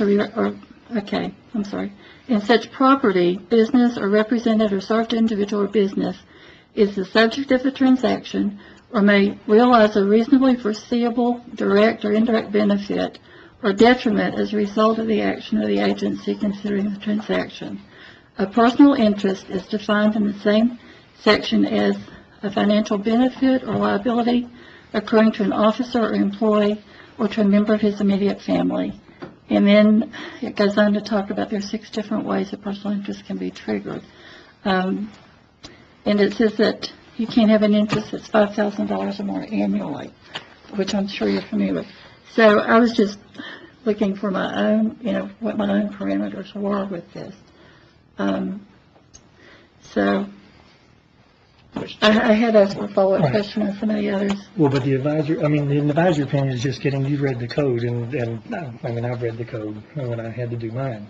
But the advisory opinion is just the interpretation from the Commonwealth Attorney on how that fits with the current position. That would, in my consideration, be what I'm talking about. Getting things together before we're not going to make that decision tonight, but if those are things that affect decisions and how we're going to proceed, then I'm just saying those are things we need to gather up, if that's the direction we're headed in. Nobody said that's the direction we don't want to head in, so. Or that we are, it's just that's one answer that we would need to have. Right. So we'll gather that information, and if you need to talk with Mr. Campbell for legal counsel on questions or whatnot, then I'd recommend that's how we proceed. But is it not Mr. Evans' duty to do that if we request it? I believe that's the case. We can ask him locally. And I kind of, just to cover all bases, I only see one attorney sitting at this table, so I think it's a good thing to let him do this. Okay. Chairman, I think you have a motion. Did you make a motion, Mr. Black? I've made a motion that we proceed to get that so that we have that in our, one of the discussion, if the discussion comes up, we know what the parameters are. Because that would have an effect on the structure. Right. I've got a motion and a second to start that process. Is any more discussion on that? All those in favor? Okay, next. All right.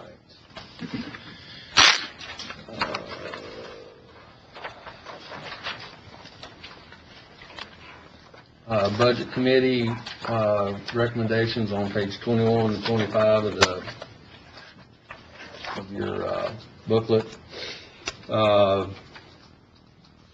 We met on February, we meet all the time, it seems like, but we met February 22nd.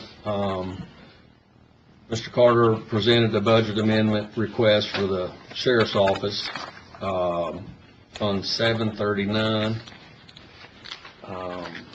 Would you like to cover that one, Mr. Simpson, or Michael, either one, I'll be happy. if you would? The sheriff's office actually received some additional money through donations and such into their DARE fund. This additional $5,000 amendment allows for the receiving of that donation as well as the ability to expend it out. So inside that fund at the end of February was a total of $51,867. So they have the ability there within. This is simply a process to accommodate the receipt and the ability to expend. It is a committee recommendation. Is there any more discussion on that one?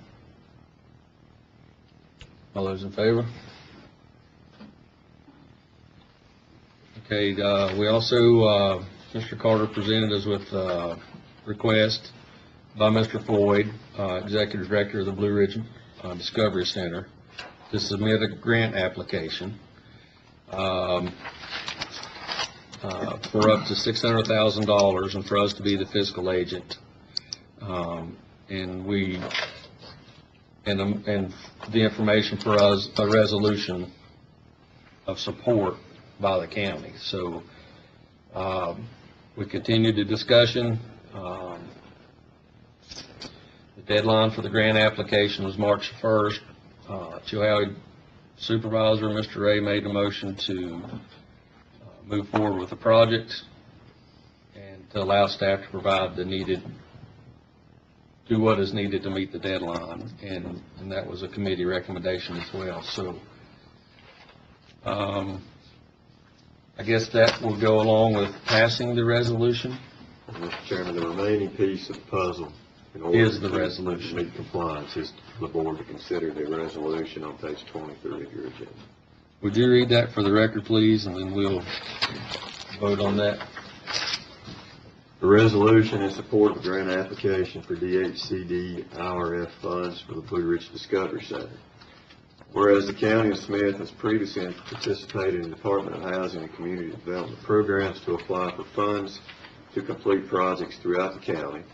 Whereas the County of Smyth has determined there is a need for economic development, job creation, and enhanced youth education resources. And whereas the County of Smyth is acting according to the desires of county residents in supporting the renovation of the historic Conrock Girls Training School. And whereas the Department of Housing and Community Development has made available Industrial Redevelopment Fund grants of up to $600,000 for the revitalization and reuse of vacant properties that will provide a measurable economic benefit to their local community and the region. Now therefore be it resolved, the County of Smyth hereby agrees to submit a grant application for up to $600,000 in DHCD IRF funds to be used with ARC and other funding to renovate, revitalize, and reopen the historic Conrock Girls Training School building as the Blue Ridge Discovery Center, a major economic attraction and residential education facility for our communities within the county and the region.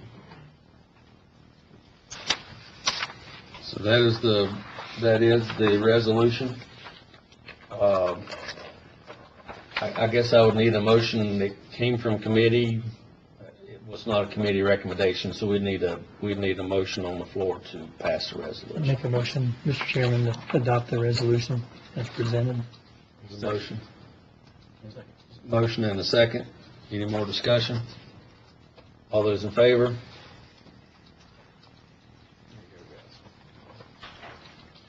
Mr. Chairman, may I just, Brian, Aaron, I will get you to sign the information shortly. Have it on, send it to you. Tenfold. Sounds good. Thank you, guys. Mr. Simpson, you informed the committee about the rising costs to an inconsistent service. The long-distance provider for the sheriff's department has been changed to Tailscan, from Tailscan to CenturyLink.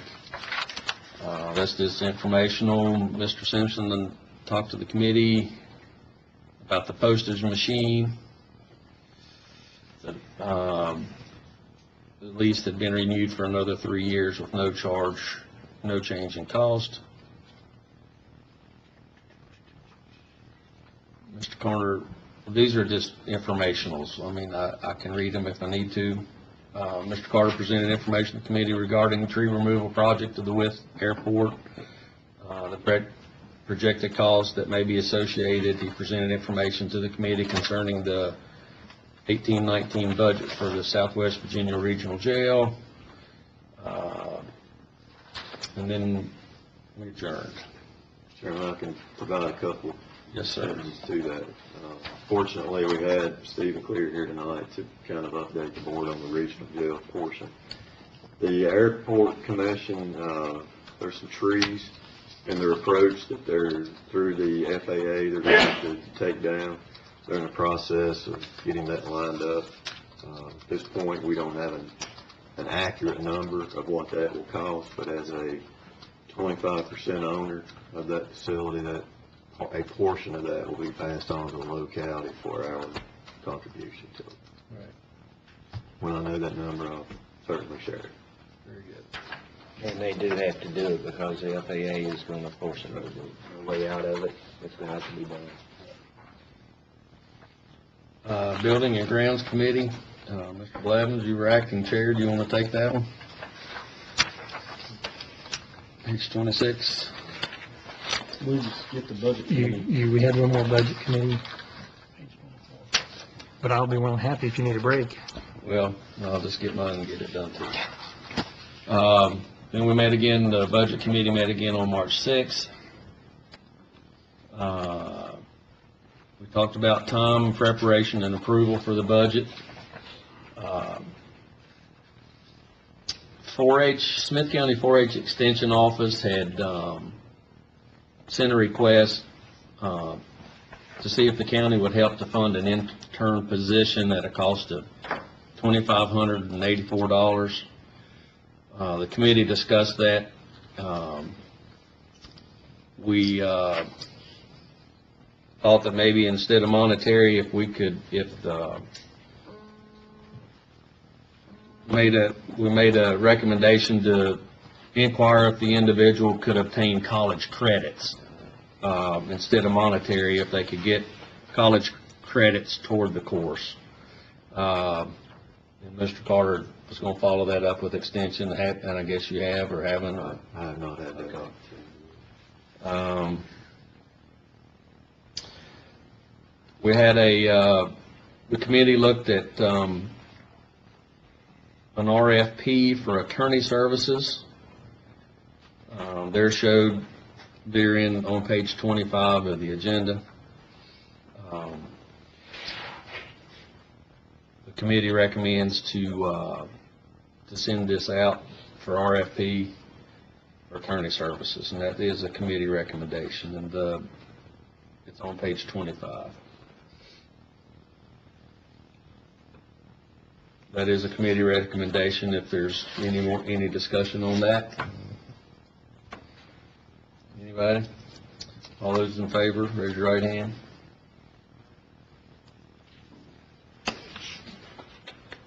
We then had a real estate tax refund request in the amount of $1,593.47 for tax map number 42-1-4D. And the reason for the appeal and request to refund was because there was a miscalculation in square footage of the home. So we reviewed that. Mr. Ray made a motion, Mr. Blevins seconded it, and it passed unanimously in the budget committee, so that is also a committee recommendation. Is there any more discussion on the tax refund? All those in favor, raise your right hand.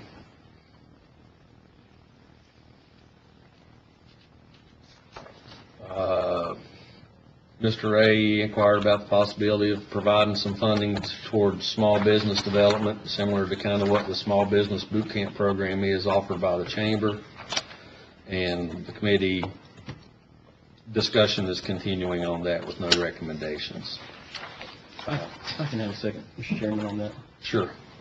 My whole thought process on this was, since Lori vacated her position, we haven't hired, and there's unused funds. I was part of the small business boot camp that the chamber's doing, and I went and I sat down and I was a judge for the business plans, and I left there. Chilhowie has $60,000 to spend, or well, she has $60,000 from a grant to spend with businesses in Chilhowie, but there's businesses in the county that were competing, and she only has $5,000 to allocate. So I thought, well, it makes sense. We have unused funds.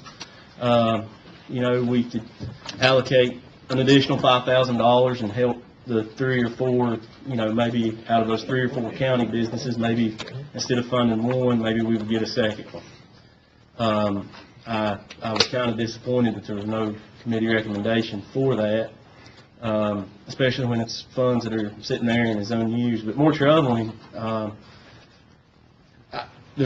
whole reason I chose to run and be here was a certain approach that I felt my previous representative from Chilhowie had to things, and that was one of a personal and sometimes vindictive nature. And without getting into specifics, I felt like the committee acted in that same manner. I was pretty disheartened by that, and I would like to think that we could at some point readdress that. And I mean, if we give the $5,000 away, regardless of who it goes to, I think we get $5,000 back in sales and use tax when we help a business grow and develop in a very short period of time. And it's especially when it's an unused group of funds that's just getting allocated somewhere else. There was 2 districts that had pretty resounding turnout, and in relation to, I think, the sentiment that was shared in that committee meeting that day. And Saltville had high turnout, and I just think we need to readdress it. Okay. That was all we had in the Budget Committee. We had Building and Grounds Committee. Mr. Blevins, acting chair. I'd like a motion to revisit the $5,000 contribution. Just back to the Budget Committee or to? To fund it. Make a motion to fund it. Is it, I got a question I'll for second you. that. Is that, now that you got a motion and a second, can we discuss it? Sure.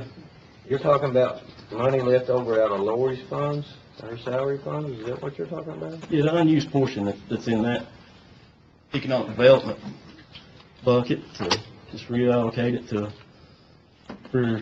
and as far as we're allocating it, but it's through a competitive process, so it's not like we're singling out an entity that we want to get this. It's, it removes our hands from it. It's done through a competitive process, and the funds are awarded, and like I said, I think we get it back in sales and use tax in a very small period of time with the development of the business. Mr. Chairman, just make sure what I second here. You're proposing to give $5,000 to the chamber to increase their boot. Correct. Yes, that's what just in other words, we up our chamber donation by $5,000 in the current year with the indication that we want to use it for the boot camp. That's our donation to the Chamber of Commerce. Right. Prior to the budget request coming in for this coming year? That'd be next year's budget request. Whatever they want to do there. I guess the only hesitation I have on it is, this is coming out of our industrial development, right? And we're just bringing a new guy on. My hesitation would be, let's leave it there and see if we can see if he can work with it. I mean, it's just my opinion now. Everybody's entitled to opinion. I left that boot camp, there's a need. I mean, there's 3 or 4 competing businesses, and she's only gonna be able to award one entity. I would hate for a very, in my mind, a very sustainable and developable business to not have the opportunity.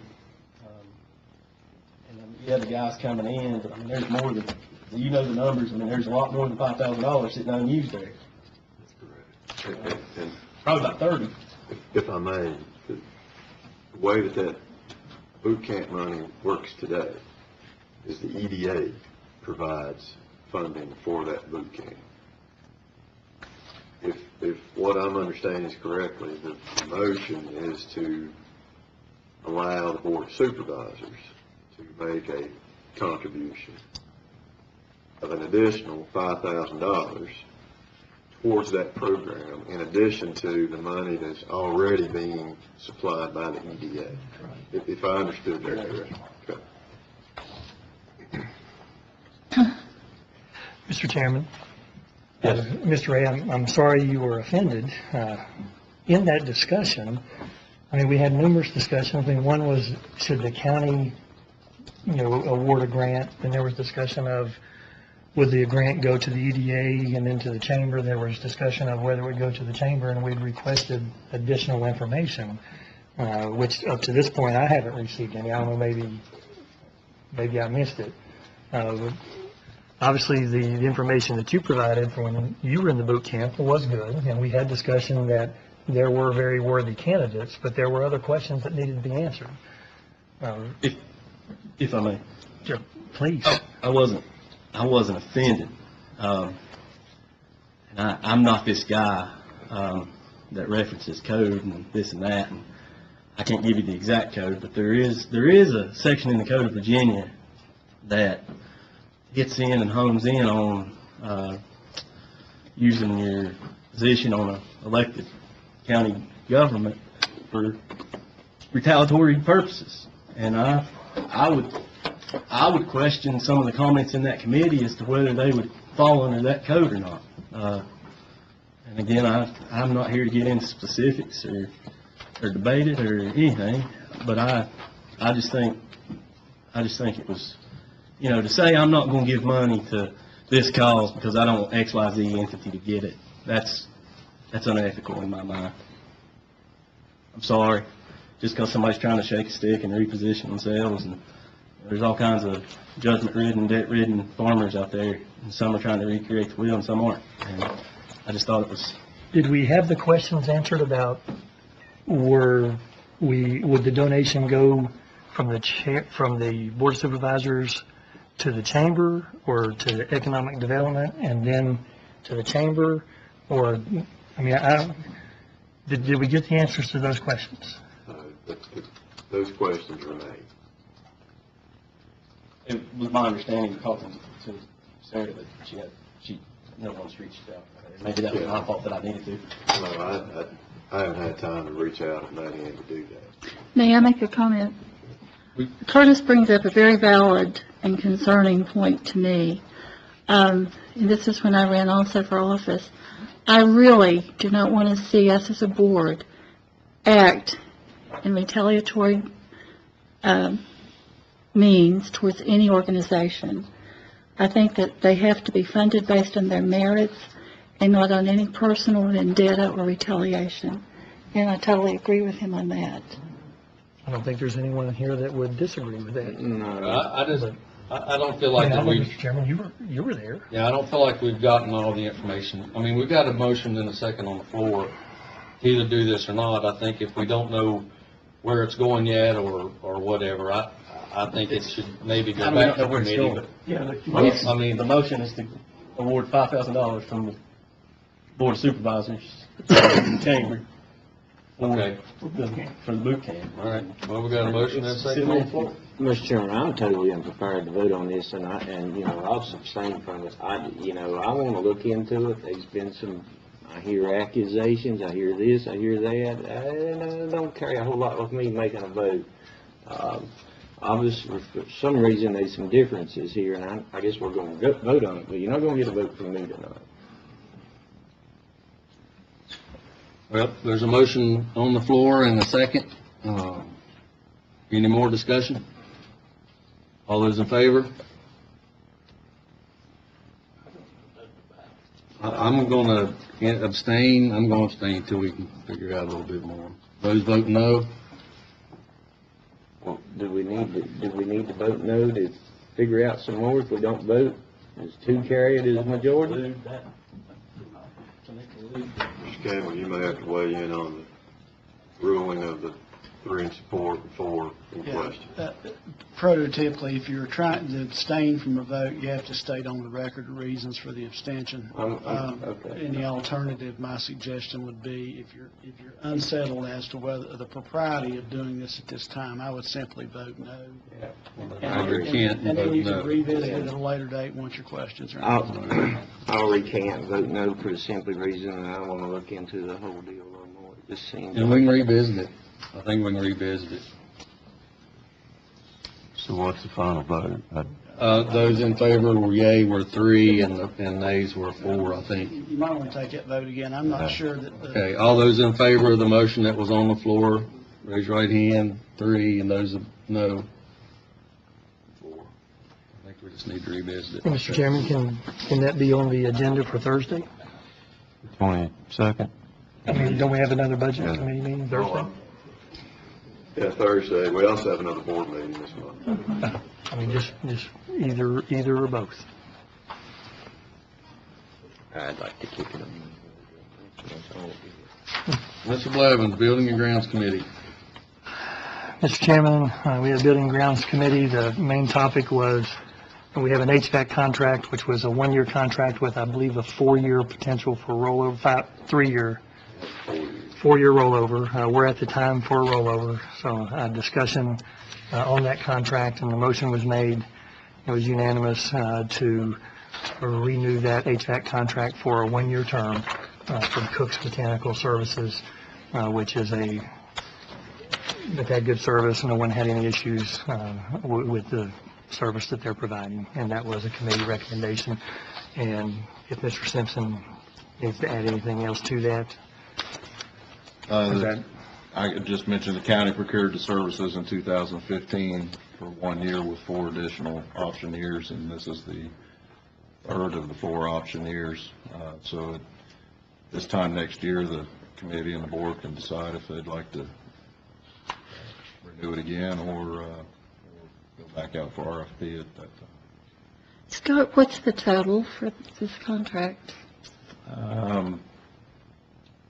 It runs in the $25,000 range, and that's for the preventive maintenance type of work. It's for the courthouse, which, you know, is much larger than it used to be, and this building, and the sheriff's office, and the health department. So it covers the services for 4 buildings. And then any repairs, the sheriff's office is under and the health department are under it's called a gold plan, but it's basically a bumper-to-bumper type of warranty service, so there's very little additional cost at those 2 buildings. Courthouse is fairly new, so we don't anticipate any additional major costs there. This building is old and a lot of old services and mechanically in this building, so we have some costs here that for repairs and such that it's hard to predict. It could be another 3,000, could be another 10,000, depends on what breaks. But it's put out for bid in accordance with the state procurement guidelines, right? Correct. Okay. It's procured as a professional service, and then we went through the rankings of each individual company that proposed. Okay. And then this company was selected, and they've been doing the work since 2011. And in addition to that, we have received a letter from the company indicating their desire to continue the service. So they have also reached out to us to. But we're following the right procedure too? Correct. Okay. It's a committee recommendation. Is there any more discussion? All those in favor? And that was all that was discussed or on the minutes for tonight. Insurance committee recommendations. Yes, we had an insurance committee meeting on March the 6th. The discussion in the previous insurance committee was we had our renewal rates from the local choice, which is our insurance provider for the county. We have a 4.1% increase. We had, at the previous meeting, had discussed sending that to the budget committee to try to get a feel for where we were on the budget. But based on timeframes for renewal and notification of employees, et cetera, it came back to the insurance committee. The recommendation was made to renew the plan in its current state, which is an 80%. I mean, you're required by law to have or by the local choice rules, to provide 80% towards an employee-only plan. Currently, the county does 79% for spouse and family, or employee plus one and family plans. The committee made a recommendation, and it was unanimous, to accept that going into the following year, bring that to the board for approval, and then those numbers would then go to the budget committee and be plugged in, as far as the insurance costs, to be able to meet the deadlines of renewing the policy for the upcoming year. I have a few statements about this. Evidently, Lisa Richardson did a polling of employees. I think that had been requested to see how many spouses would be eligible to get insurance through their employer. I was astounded when I did the math on what we're paying. I think that we've been gagging at a maggot and swallowing a fly, because based on this, it says 42 spouses are eligible for coverage through their current employer, and 13 employees didn't respond. I really think we should have followed up and had a definite number for those 13, because it comes out to almost $400 a month if that person is eligible. So just based on what she reported of 42 spouses, that's costing the county over $200,000 a year. Now, this is not a new thing. I know probably for the last 10 years, even as a private citizen, I have asked, why can't we require that an employee who can get insurance through their employer do that? So I think we have been very negligent as in trustees of taxpayers' money on this. And I hope we won't continue. Mr. Chairman. Yes. I don't know. I see a little different shade of that. As a county, and with limited revenue sources, our salaries aren't exactly enticing. We're not talking about salaries. Well, we're talking about a benefit. I didn't interrupt you, so give me some time here. But what I'm trying to get at is when you take a benefit from an already low-paying job, we ain't going to have anybody run these things. We ain't going to have any water and sewer employees. We ain't going to have any convenience stations. I mean, we're not going to have anything left. We're already low on the totem pole. I mean, we pay an equipment operator in the low 20s. You go to Wythe County and Washington County, and you're in the mid 30s to low 40s for an equipment operator. And I don't know the legalities of how we could back up and force somebody to go off of a family plan. But my whole thing is, I understand, but $200,000 is in all respect, I think you're missing the point, Mr. Ray. I'm saying if you're married and your spouse is married and they can get insurance through their employer. I know years ago when I worked at Brunswick, which is now General Dynamics, that's not unusual for companies to require that. So why does the county bear that burden when that spouse is not going to have any pain whatsoever? It's taking the burden off of this county, which we don't have the money. I think you're missing it. It's not taking away insurance. It's merely putting the burden where it belongs. But even though there's insurance available to the spouse, that doesn't mean that it's adequate coverage. Well, I think the taxpayers can decide. Let me add one little comment here that's not in the minutes of as I say in minutes, a lot of times leave stuff out. of the 42 spouses which were eligible for coverage, several of those were under the family plan. So therefore, even if the spouse went elsewhere and got coverage, the cost to the county would still be the same because we'd still have the family plan for the children. I think we narrowed it down. We're only looking at about 13 people at the most, that would have made a difference. Of the 54 that's identified, 28 still have plus 2 children. Yeah. That's what it comes down to. So they'd still be on the family plan. I still think we have a problem here. Well, I disagree, and I applaud the county staff that we have and all the departments. I applaud the staff. I don't applaud misuse of taxpayers' money. Mr. Chairman, we did have that as a committee recommendation, and then I'll get to paragraph 2, which I believe we've already discussed. All right, we got that as a committee recommendation. All those in favor, raise your right hand. Opposed? The second part of the meeting was a lot of the things that were just discussed. Just to inform, we did get that update from Ms. Richardson.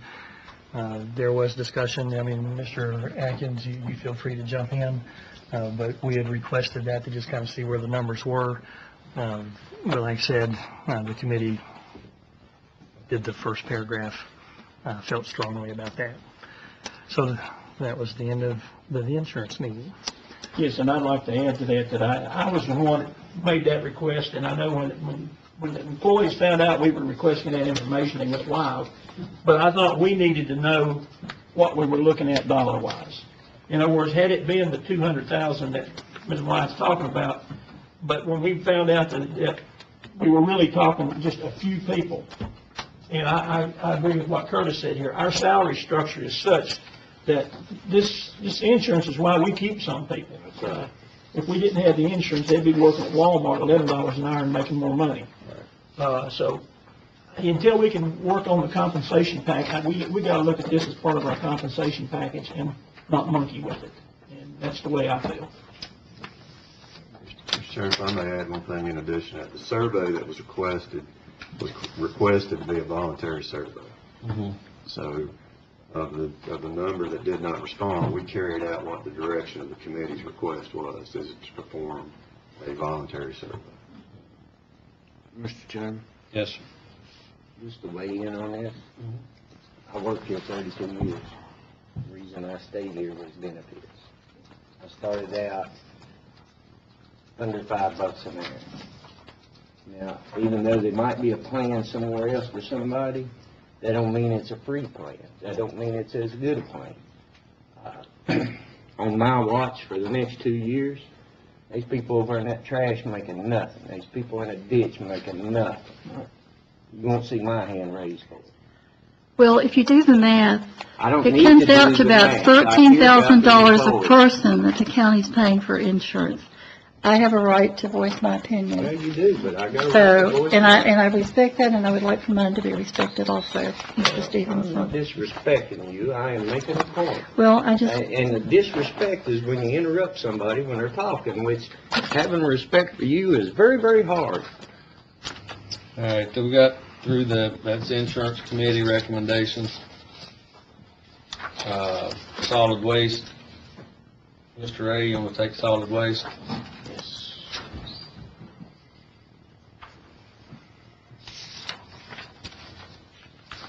Okay.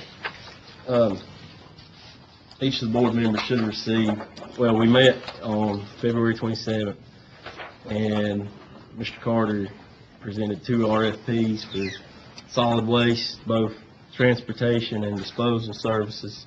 I think all board members received those RFPs in their packet. The only thing I'll put out is the disposal also has a transportation piece in there, because a couple of the places that we think will receive bids from for the disposal contract also have some transportation of their own, that they may bid that as one piece. But if you all are versed with those RFPs and reviewed them in your packet and don't have any other questions, I entertain that we vote on those, on putting those out for bid. As a Any recommendation? Is there any more discussion? All those in favor?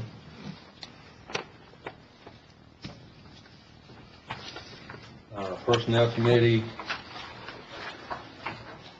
we met on February 27th.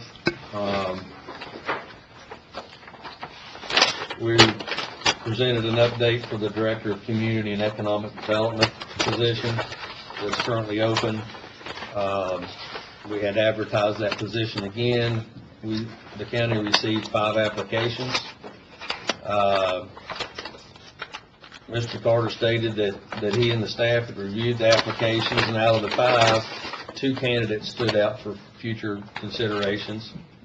Mr. Carter asked for the input of the committee in the interview process, and the committee proceeded with interviews to include staff members and personnel committee.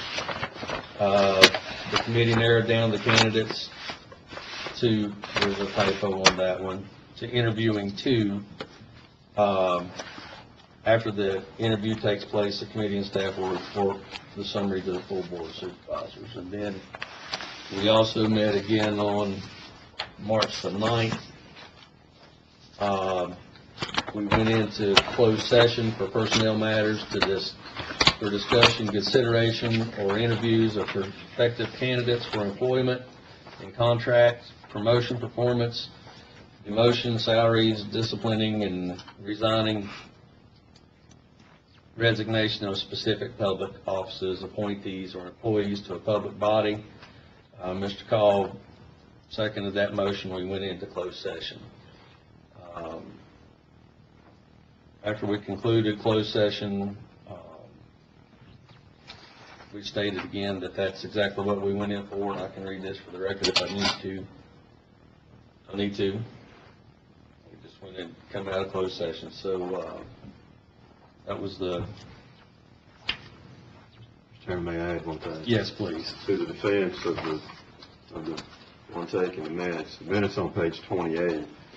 At the time of that meeting on the 27th, the direction at that time was indeed to interview 1 applicant. Right. That changed after that meeting, and there was no record of anything further than the meeting in which we conducted interviews. So that interviewing of 1 was accurate for that meeting. Just want to point that out. All right.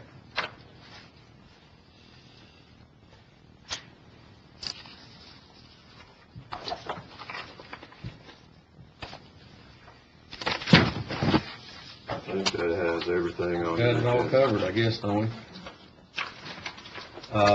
We're down to supervisor comment time. Ms. White? Well, again, I see our crowd has dwindled, but thank you all for coming. It's always good to see you here, to take time to take an interest in your local government. I know that we've had some differences of opinion here, and when I ran for office, I said I would stand for what I thought was right, even if I stood alone. The question with the insurance for employees, I definitely don't want to see employees lose a benefit. At the same time, I think if there is a way to save money without hurting anybody, that we're compelled to do that.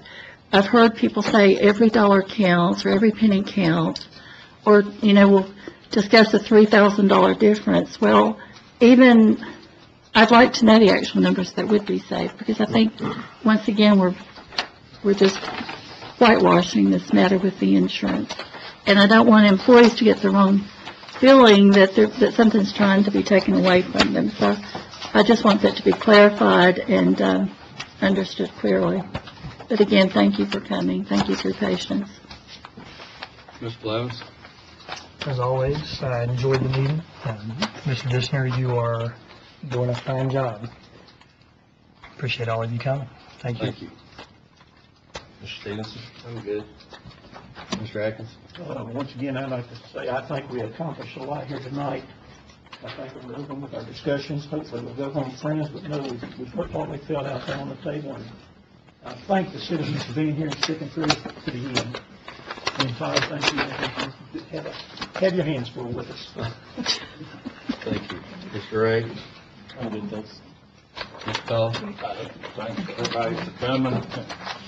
I'd like to make one comment. It's getting a little different, but I understand. It must be something in the water across that mountain or something, because people in Saltville are absolutely tickled to death the way the library's run. All I heard 2 years ago was how bad it was. Now, it's how good it is. But once I cross that mountain, I mean, it's all gone again. I don't know what it is. But everything we've done the last 2 years has done nothing but benefit. I've never had even a driving ticket in my life, and since I've been dealing with the library, I've been in court twice. I'm getting pretty sick of it. My dad had a saying, the more you stir it, leave it alone. Let's operate our libraries and be thankful that we have. Thank you. Thank you, Mr. Paul. I would like to welcome that gentleman back. I've missed him. I appreciate that. It's nice to be back, I'll tell you that. Thank you, buddy. Good to have you. Thank you, citizens, for coming. I know sometimes we may look like we a bunch of chickens with their heads cut off, but I think different views and opinions is what kind of comes around to the right answer eventually. So appreciate you guys coming. Thank you. Now, we'll continue the meeting until Thursday, 22nd. March 22nd, 7 o'clock. at Thursday, the 22nd at 7:30? 7 o'clock. 7 o'clock.